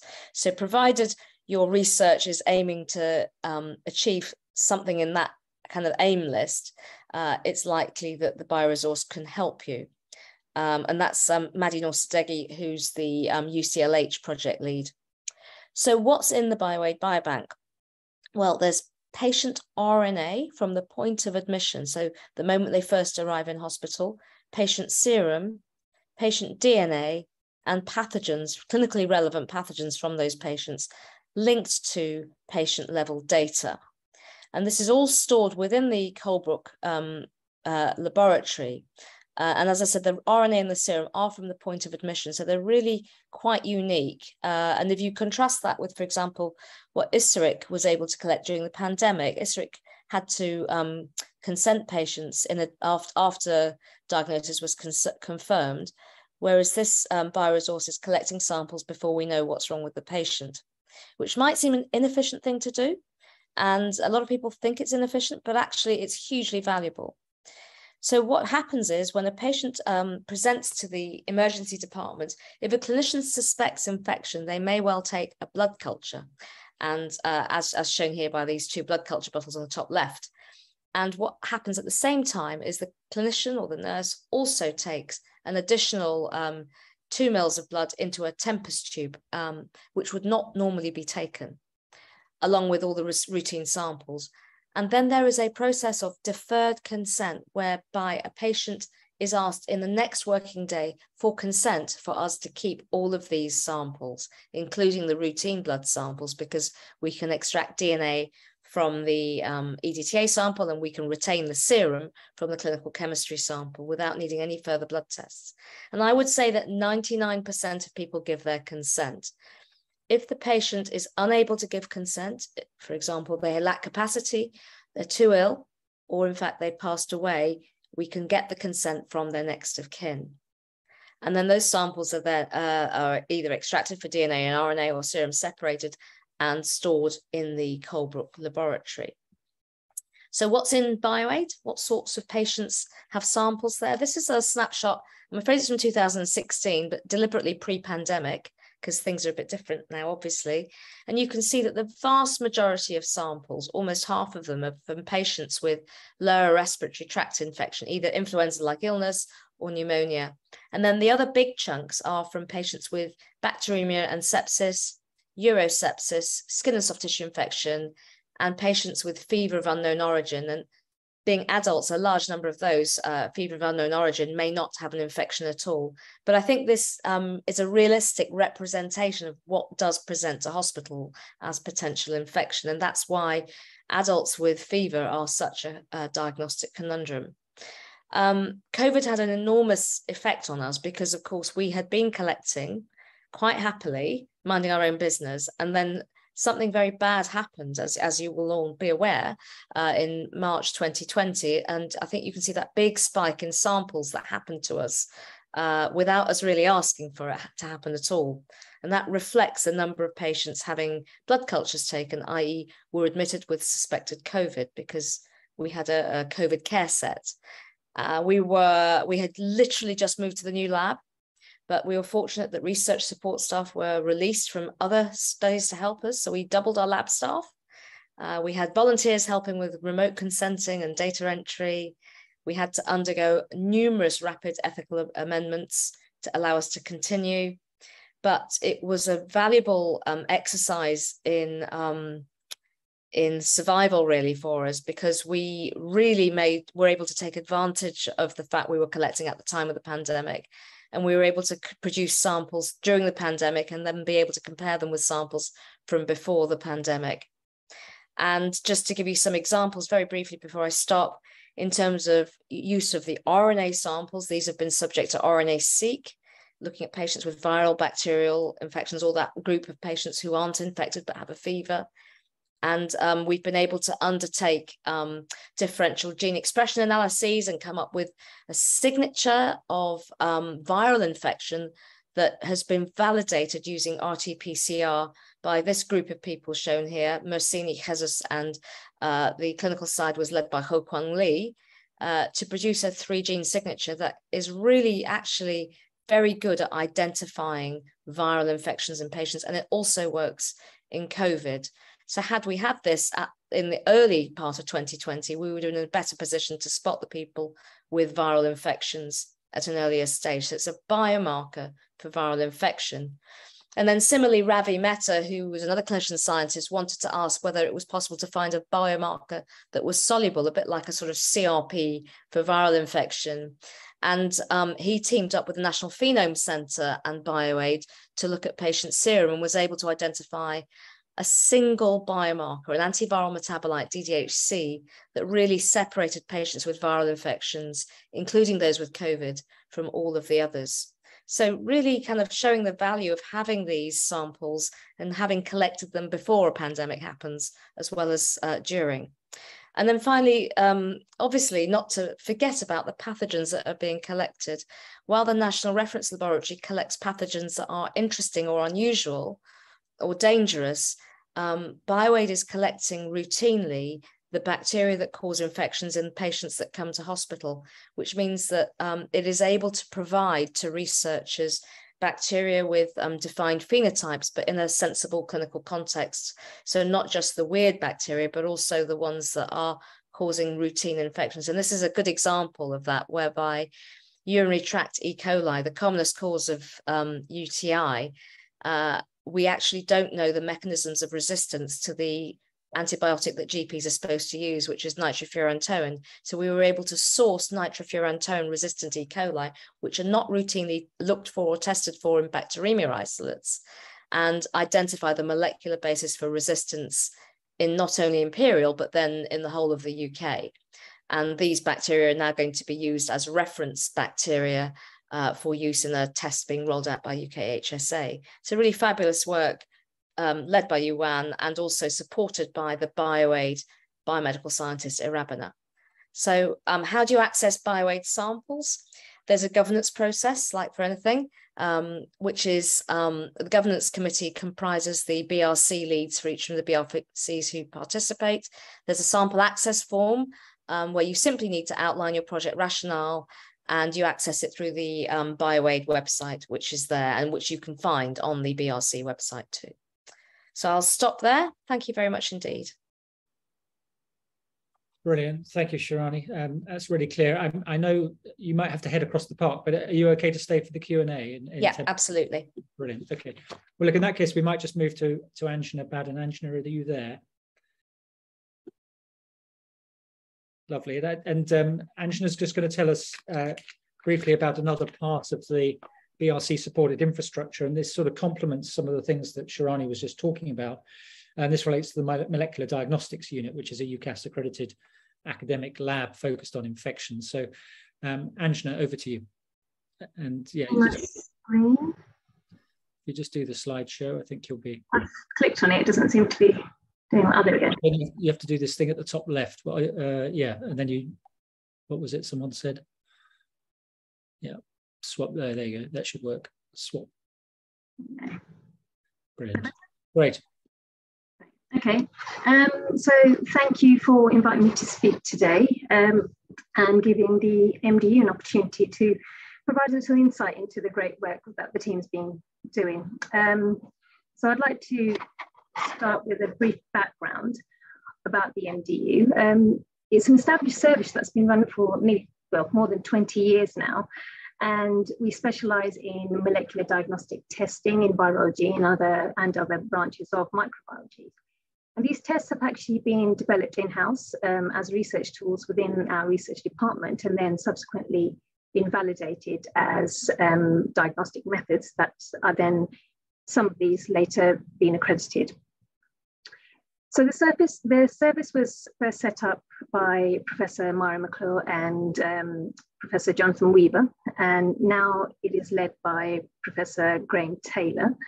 And it was originally established for the diagnosis of neonatal HIV infection by the detection of the HIV genes in proviral DNA. Since then, the test had actually moved on to next generation testing, where a more informative method was applied to fill in any gaps that was seen several years ago. And this was through viral load detection of RNA, and then more recently to sequencing of the HIV virus. So today, the MDU has expanded its scope to include further assays, and they've been successfully accredited through UCAS under the ISO 15198 standards. And in parallel to this, we also carry out some academic and commercial projects, and some of these I'll be talking to you about shortly. So the accredited diagnostic tests that are currently provided through the MDU, they began with bloodborne viruses. And I've just mentioned HIV testing. So what we currently do at the moment is resistance testing using next generation sequencing of protease, reverse transcriptase, and the integrase genes of HIV. The method is incredibly sensitive, and we are able to detect copies down to about 20 RNA copies per mil. We also offer some HCV and HCV genotyping and resistance testing. And this is basically because some of the HCV directly acting agents are restricted to certain HCV genotypes. Detecting these mutations in viral genomes aid prediction of the susceptibility of the virus to currently licensed drugs. And this highlights the importance of these tests. The test itself involves the sequencing of 3 different targets. So that's NS3, NS5A, and NS5B of HCV. We also offer HTLV detection. So the MDU is strongly invested in the HTLV assays. And the two that are provided, that are accredited, are HTLV DNA qPCR, which looks at proviral load measurement for the diagnosis, prognosis, and monitoring of the disease and treatment in patients that are infected with HTLV1 and 2. And we also offer typing to distinguish between HTLV1 and 2 through PCR amplification of the tax gene sequence of HTLV. So over the years, the MDU has successfully added and enhanced its portfolio of assays, allowing us to remain ahead of the field in diagnostic testing and clinical monitoring, and to provide the highest quality of patient care. This was particularly evident through the pandemic, as our expertise was applied in response to the COVID outbreak. So, as you know, in January 2020, I think most people were rushing to look for SARS-CoV-2 assays, and we were definitely one of those who rapidly added SARS-CoV-2 assays to our portfolio. And this was both viral and antibody detection. The viral load assay was actually fully developed by March 2020, and we had received NHS samples by April. We were actually one of the first labs to be fully accredited for the SARS-CoV-2 viral load assay. And this process normally takes several months and was achieved within just a few of that due to the expertise and knowledge of the UCAS processes. So we had applied for the extension to scope in May and got assessed in June, and by July we were put forward for approval of accreditation. On the back of that, what we had is also a DHSC funded project, which was the lighthouse testing with the support of the Biofoundry. So you can see one of the robots that we were using there, that's the Felix.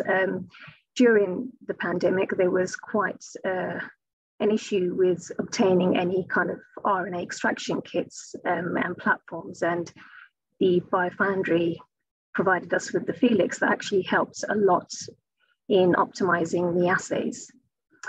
Alongside the lighthouse testing, we also did some Imperial staff and student testing, and that just was completed in June of this year.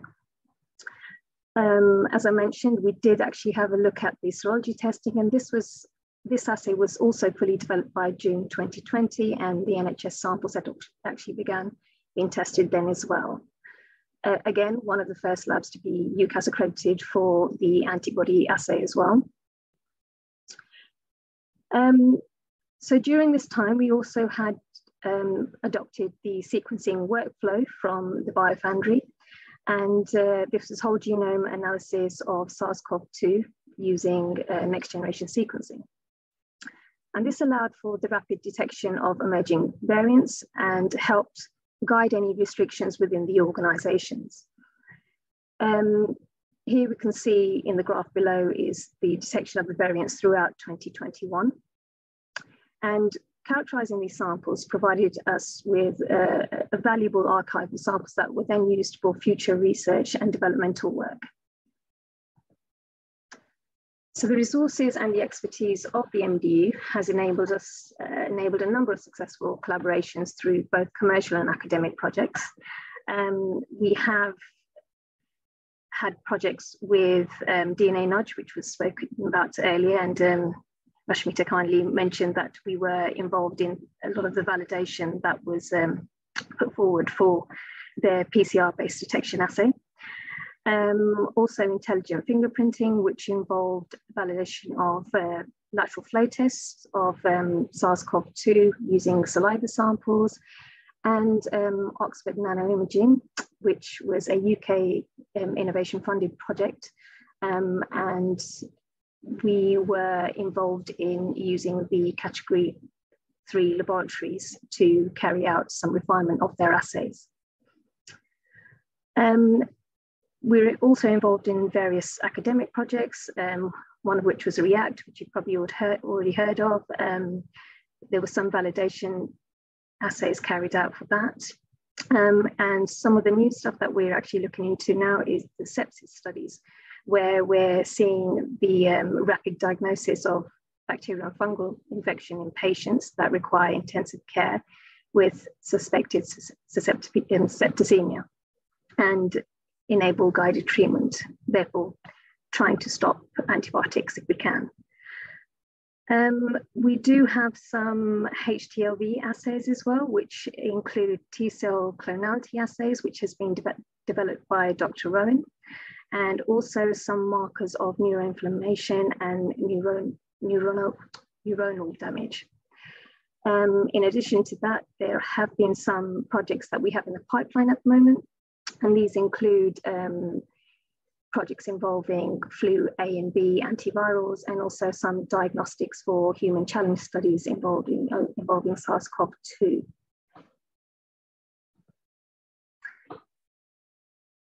So just to summarize, the MDU is a fully accredited lab to ISO 15189 standards. We are very experienced in setting up rapidly the new assays to be included in the scope for accreditation, and this was evidenced by the rapid response we had to SARS-CoV-2. Our previous projects have allowed us for the development of a valuable archive of a range of samples that have been advantageous in aiding the development of novel technologies to support local clinical trials. And these again include validation of clinical assays and devices. Our resources, such as our category 3 laboratories, the access to various technologies such as sequencing, flow cytometry, and qPCR, and also our experience and expertise are invaluable in allowing for the rapid development of a variety of niche diagnostic assays to be delivered to patients, and thereby fast-tracking translational medicine. And just to close, I'd like to acknowledge the team. There's been so many people that have been involved and been working with the MDU, which I can't really list all of them out here at the moment. But if there is any questions that you may have, or you would like to know a bit more about our projects or what we can do, please contact me. And also you can visit our website where I've put the address here for you. Thank you. Brilliant, Asha, thank you very much. If you can stop sharing slides. And what I might ask is if those speakers who are still here, if they could put your cameras back on, and please do put questions in the chat and we'll try and curate those. So Rashmita and Sharani, I'm not sure if I can, oh yeah, people are re-emerging, that's excellent, thank you. And I think there aren't many questions in the chat at the moment, but maybe if we think about starting around technology and some of the questions probably related more to you, Rashmita. I think there's a question from Michael, I think that's probably Michael Crone, but there's a question about throughput on the sort of device you've got. So perhaps if you could talk sort of specifically about your own device, but also, you know, where you see the trade-offs in terms of throughput and what's needed for different settings, how you see you addressing that. I mean, we've seen CEFID move from, you know, different scales of machines for different environments through Omni to Infinity. So I don't know if you want to just comment on your view on this. Yeah, so the device we are working is only one cartridge at a time and one test, one samples, that is. Unless there is a pooling way of doing it, which we did for up to 50 samples we could pull, although we offer only 10 for saliva sample. But for nasal sample, it's only one test at a time, which is taking between 60 to 90 minutes, depend on which panel we are talking about. So the only way to make it multiplex for us is we stack the boxes, you know, the nudge boxes I showed you, the suitcase boxes, we stack on each other and they go on the row or they go in the parallel. So we almost have 100 boxes and we can multiplex that way. They are not as expensive as PCR machine, they are much cheaper and some rental way of availability there. So there are modality to rent them as well.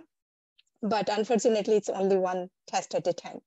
So compared to CEFID, you know, yes, CEFID can do one or multiple in time, but the CEFID machine itself is not portable. You know, the portability of nudge box is bit much easier. You can carry it with hand or you can carry it home or anywhere. That's the only way it is a little bit more, you know, flexible, I would say. And it is not necessarily lab-based, you know, it can be anywhere and it can be done by anybody. So that's the versatility we offer. So I think that's that's the positive point if you think about commercial available diagnostic platforms available. Either they're very big or they need a little bit more expertise, or integration sometimes is a problem where integration is a bit much easier and it's a cloud-based one. So you can just merge it to any like of internet service and you can get the results. So does that answer your question? And I think it's fair to say where it's been implemented at scale, it's needed a person to curate a room with a number of boxes, I think, hasn't it? And that's been common to a number of other devices, yes. I think, that have done a similar thing. I don't want to let you hog the full, but there's another question which is quite technical. Maybe if you want to ask briefly, Peter's asking about how you allowed for the evolving understanding of the importance of CT counts, I guess, and quantitation of virus during the evolution of this assay, and how you accounted for that in your assay design. I don't know if you can comment. So does that do justice to your question, Pete? Yeah, sensitivity is a major issue. We initially, when we developed, we didn't think about sensitivity at all. We just thought, can we detect? That was our initial way of doing it. And we directly jump into clinical samples, and we found clinical sample was much easier for us. And when we went back, when things settled a little bit, we started working backward and tried to see what is the sensitivity and where we can match it with commercially available platform. So the sample prep is, it is as accurate as it can do, but it probably can do a bit more better job than what it is doing. However, the sensitivity right now is 1000 per ml. That is for COVID. We can go as low as 1000 per ml, both in terms of culture as well as commercially available controls available. We do have a control. We recommend a lyophilized control rather than liquid control, because the platform is usually recommended for a direct swab to samples. So we do not have done a lot of validation on liquid samples. I do know that it works on VTM, UTM modality as well. But for clinical, the controls commercially available are usually in liquid, but there are commercially available controls which are in swab as well, like 1K per swab. And we developed both in liquid as well as in swab. And we recommend a lyophilized product now. It comes with a kit right now. It's a lyophilized version, and the claim is around 1000 per ml. We do, going forward, we are evaluating all sensitivity, and we try to match it with which is clinically relevant. And we sometimes found that we are not best available commercial kit. For example, you will find kits which are 250 copies per ml. We will not be able to match with them, but probably it's good enough to give you.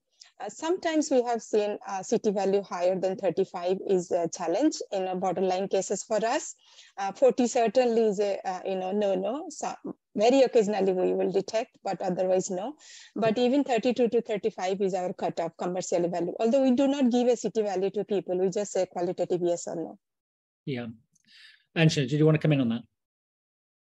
I was actually going to ask you a different question about sequencing. I know we spoke about it a while ago, whether we would be able to do it or not. I was wondering, did you get anywhere with that? Did you try? No, but one good thing has happened recently is that the reason why we are not able to take is we are not able to take fluid out of this. This was the problem, that once cartridge is done, we discard it. And there is a chamber where accumulation happens, DNA happens, and there is no post-product recovery from this cartridge. I can't recover the post-amplified product because it is less than 2 microliter in each of these well. It's almost like a microchannel. So almost impossible for us to take out that 2 microliter, but we are exploring a possibility of taking the template out, and we are going for a direct extraction rather than going through a lot of steps. So we are seeing a better recovery, but it's very early to say that whether that will work for sequencing or not, But it remains a challenge till our last discussion. Right. I can just come back to slightly, Graham, because I think it's one of the challenges that we all face, especially when confronted with something new, that very often we're then, and I think Omar might have a comment on this as well, actually, we're then faced with, if you're procuring devices, you can be faced with devices which seem to have very different characteristics, but that's because they're based on a different way of evaluating them, to be honest. And I think that causes a lot of complexity for those that are making procurement decisions as to what's best for a particular context of use. And I think COVID has taught us a great deal about how we might want to review procurement decisions. So we had Adam earlier talking about, in the end, lateral flows got everywhere because they were cheap, not necessarily because they were better than other products. And I think that's probably true for all the things that we looked at, certainly across the sort of COVID piece that we had with Condor and that network. And I think in terms of the context of this afternoon's discussions, at some point it would be good to think, are we comparing like with like? And how do we inform those that want to procure devices to make sure that they procure the right devices for the specific context of use? And I think that's an important point to make. Well, maybe I could take that as an opportunity to broaden out the conversation slightly. I mean, I think that, I guess sort of related to what you're saying, Peter, I think is the use of target product profiles, for example, which became a little bit more front and center during COVID than it had been before. And I think the regulators started to look at that. And we've got companies and regulators on this call. So if people want to join in with their perspectives, it'd be very helpful. But I suppose the broader question for all of you, and whoever wants to pick it up, would be about the progress that we made during COVID, which is falling away, I think, and which bits are staying with us. I mean, I think clearly there's been a lot of investment, a lot of focus, and some things have been really good. But actually, some things are starting to fall away, which we might need. And it'd be useful to think about where people see that, and if there are examples that we should be trying to, as a group and as a community, trying to sustain more actively. One of you. Can I kick off a little bit, Graham? Because I think one of the things that, for me, looking back and looking where we are now, I think it's this thing around multiplex testing for respiratory infectious diseases. That suddenly has become very much on the table up front. But whether or not we have the resources and whether or not we have the knowledge to really implement it in a way that is going to be worthy is much less clear to me. So I don't know whether that's something that others on the call might want to comment on. Well, I can. Others may. Anyone want to come in on that? I mean, in many ways, COVID was much easier, right? Because it was relatively binary. I mean, we wanted to know if someone had a particular virus, and I think sometimes it's not well appreciated in technology circles that having lots more information is not necessarily that helpful in making clinical decisions. And I think we see this with sequence data, and we see this in a number of settings. And, often a lot of clinical microbiology is trying to establish which bits of what you're finding are relevant to the clinical problem you're facing. And I suppose listening to Adam, I was thinking about this in the nursing home setting, and I was hearing from him that he sees this as a barrier to adoption in some ways, because it creates information that needs processing, that needs people, that needs infrastructure. But I was also thinking when I heard that as to whether we've learned enough lessons about the models of care. I mean, it struck me that both sort of automated algorithms, but also remote intervention could be used much more to try and interpret this and support people with diagnosis without a major infrastructure change. But I don't know whether people would agree with that. Anke, you're the clinician here. So what's your take on the complexity of handling multiple pathogen data in the clinical setting?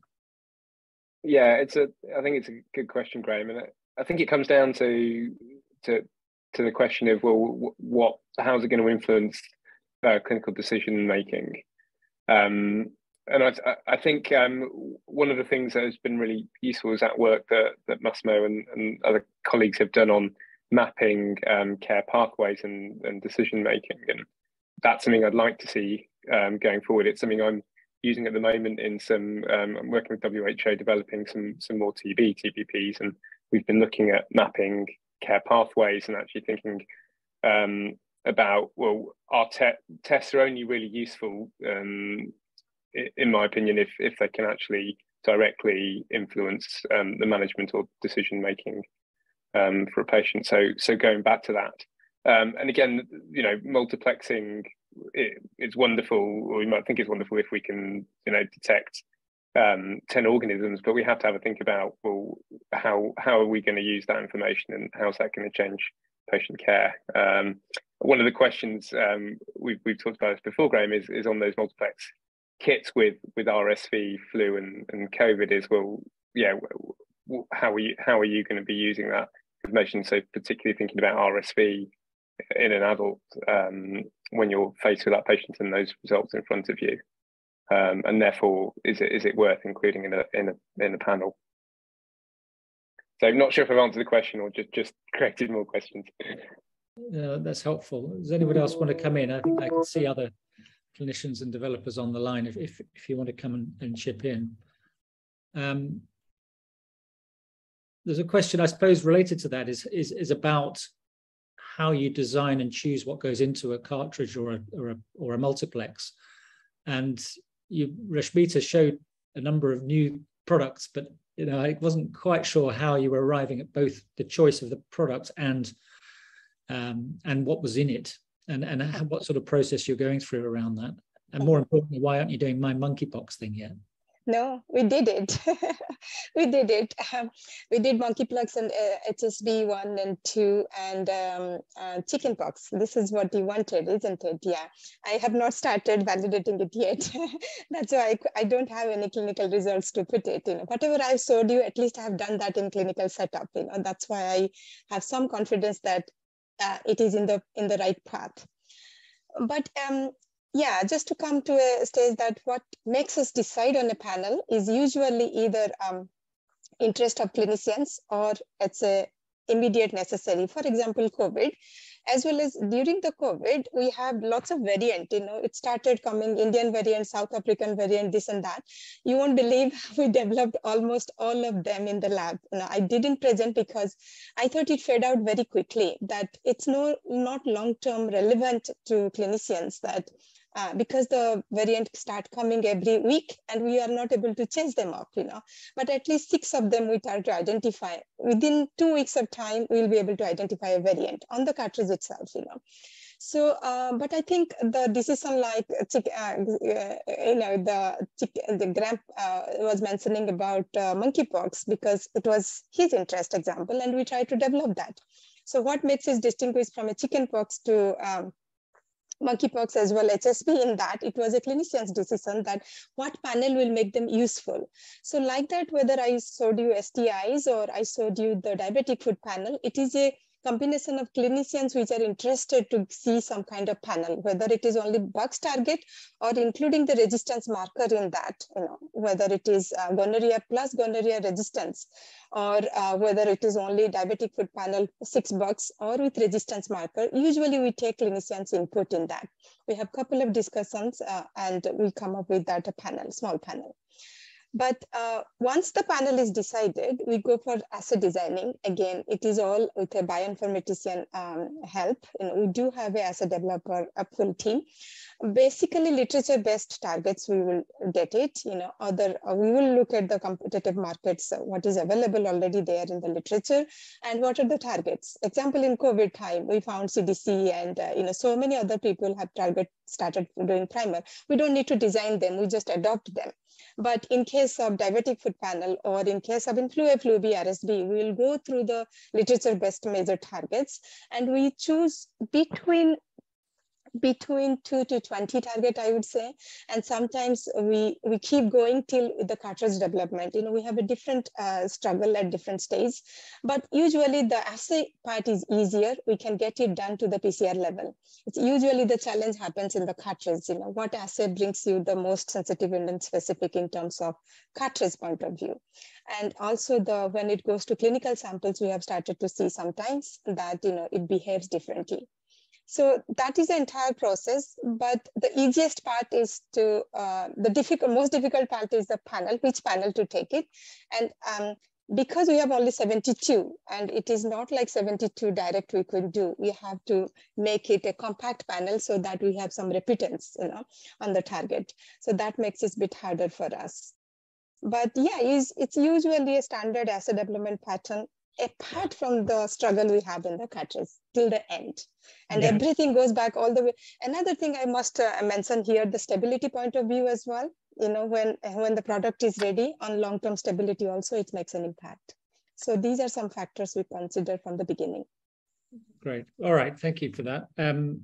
I'm not sure, I can't see the chat very clearly. I don't know, Massimo, if you're there. We've talked a lot about the work you've done, and I don't know if you're there to talk, but it would be interesting to hear your reflections on some of the work, particularly of Condor. I suppose one of my concerns is that although Condor, I think Pete won't mind me saying, I mean, it was sort of came quite late in the response in a sense, but it did still manage to deliver some really quite useful things at scale. But as I understand it, that doesn't really have a funding future at the moment. Or if it does, I'm not sure what it is. So can anyone comment on that sort of infrastructure, which seemed really good, but I'm not sure we've got a really good sustainable model for to help us for next time? Well, I think you're right, Graham. I think we still are a network. We still have 7 or 8 centres, I think, that collaborated to give us a national network to evaluate things quickly, in a fairly agile way. We learned a lot from it in terms of the speed of assessment, if you like, the speed of evaluation. We developed sort of futility tests because there were so many tests out there. We had very quick ways of saying, well, if it fell over with 10 samples, we really weren't going to stick for the 120 samples or whatever it was that the power calcs would suggest. And I think there is something about how we learn from that experience in terms of improving the speed of the pathway, as it were. And anyone on the call that wants to contact the London In Vitro Diagnostic Group afterwards, or Graham, or anyone, I'm sure we can point you in the right direction of how we might help you with that. Because, anyone that's worked in diagnostics, you look at the development time from an innovation to a delivery of something, it tends to be pretty long, let's be honest. And I think we can do better with that. So that national network, I think, helped us understand how we could do that with confidence. And I think that is a legacy from that which we'll all take forward in terms of whether or not we can actually convince people to fund, as it were, sort of almost like a sleeping platform ready to kick off for the next time, as you had with some of the therapies. And I know that the kind of inquiry into COVID is just kicking off, but I'd like to think that we can look at it from a point of view of being one of the kind of leading biomedical centres in the world, how we might do that better were it to happen again, and what were the lessons learned. And I think if it does mean that we continue to fund this kind of knowledge base, I can see Ashley's on the call as well, so I think there is the potential there, but it would need a lot of lobbying, I think, to get it funded properly, Graham. That's a bit long-winded. No, that's good. I think it would be nice to get into the inquiry and what we wanted to find, but I probably haven't got time for that. Ashley, did you want to come in on that? Yeah, I was involved in Condor from the Newcastle MIC perspective, and I think I'd echo everything Peter has just said then. And I think one of the things we learned, of course, and we kind of knew, didn't we, that diagnostics would be a crucial part of the beginning of a pandemic. We don't have any treatments. All we have is infection control at the beginning. And the only way we can implement good infection control in hospitals is by knowing which patients have got the disease and which don't. And so I think, this idea of having some kind of sleeper that can be activated very quickly, and also keeping those networks going, is actually quite vital. And I think we need some way of, as Peter says, of lobbying to make sure that something continues from all that. Yeah, sorry, go on. No, that's the point. Yeah. No, I think at the start, I think I said I was also saying that I think diagnostics are often neglected in the conversations, and I think from where I sit, I see it dropping out of conversation quite quickly too. And I mean, I'm mindful of some of the preparation committees that sit at DH, and had a remit around PPE and a remit around antivirals, but no real remit around diagnostics as far as I could see. And I think that's keeping this in the conversation the whole time is really important. Massimo, sorry, I invited you in and then I ignored you, but did you want to come in on Condor?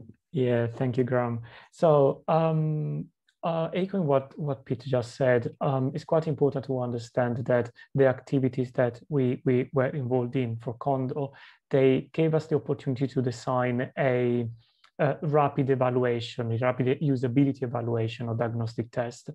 And this methodology, it's specific for the Condor project, but it gave us the chance to assess, test simultaneously for just 3 or 4 weeks time. That is absolutely unusual for a human factors evaluation that might take quite a long time. And it's important to say that this methodology that we are validating, it's giving us the opportunity to scope out the potential usability issues. So we might squeeze a little bit an extended methodology to understand if we have some potential usability issues that we want to further understand. So we have scope for a lot of activities in that limited amount of time. And what you saw in the presentation from Adam, the different tests that we had the chance to evaluate, all those evaluations were conducted remotely. So in a situation that was completely, again, unusual, and we were able to spot some concerns, some usability concerns that were critical at that time. So it's quite important that we take into consideration the usability aspect and the understanding of the pathway in the development stage of diagnostic test. Even though we don't have enough time, even though we don't have enough funding, we'll find a way to apply validated methodologies within the time frame of each project. So it's quite important that we keep discussing about the potential opportunities we have. And it wasn't easy at all to conduct usability evaluation remotely with care homes. And in certain situations, we were just adding extra burden on care homes. It wasn't easy at all, but we managed to find the right methodology. Fantastic, thank you. I think probably we're about to wrap up. I will offer a final thought or word to anybody who wants to seize it. If you want to, just put your hand up and say. But if not, then I think, first of all, thank you very much again to Naoko and the team at the IVD Co-operative for initiating this, sorting it out. Hi, and thank you for all your planning. Thank you to all of our speakers. I think I've given a really nice broad view on many aspects of what we're all trying to grapple with in terms of diagnostics. Thank you to everybody for coming, and I hope we've achieved what we tried to do, which was to start a conversation, hopefully make some connections and have the seeds of new projects that can go forward, as well as trying to establish how we keep the current ones on the road, which will be for another day too. But with that, thank you very much, and hopefully we can arrange something again in the not too distant future. Thank you. Thank you very much, everyone. Thank you.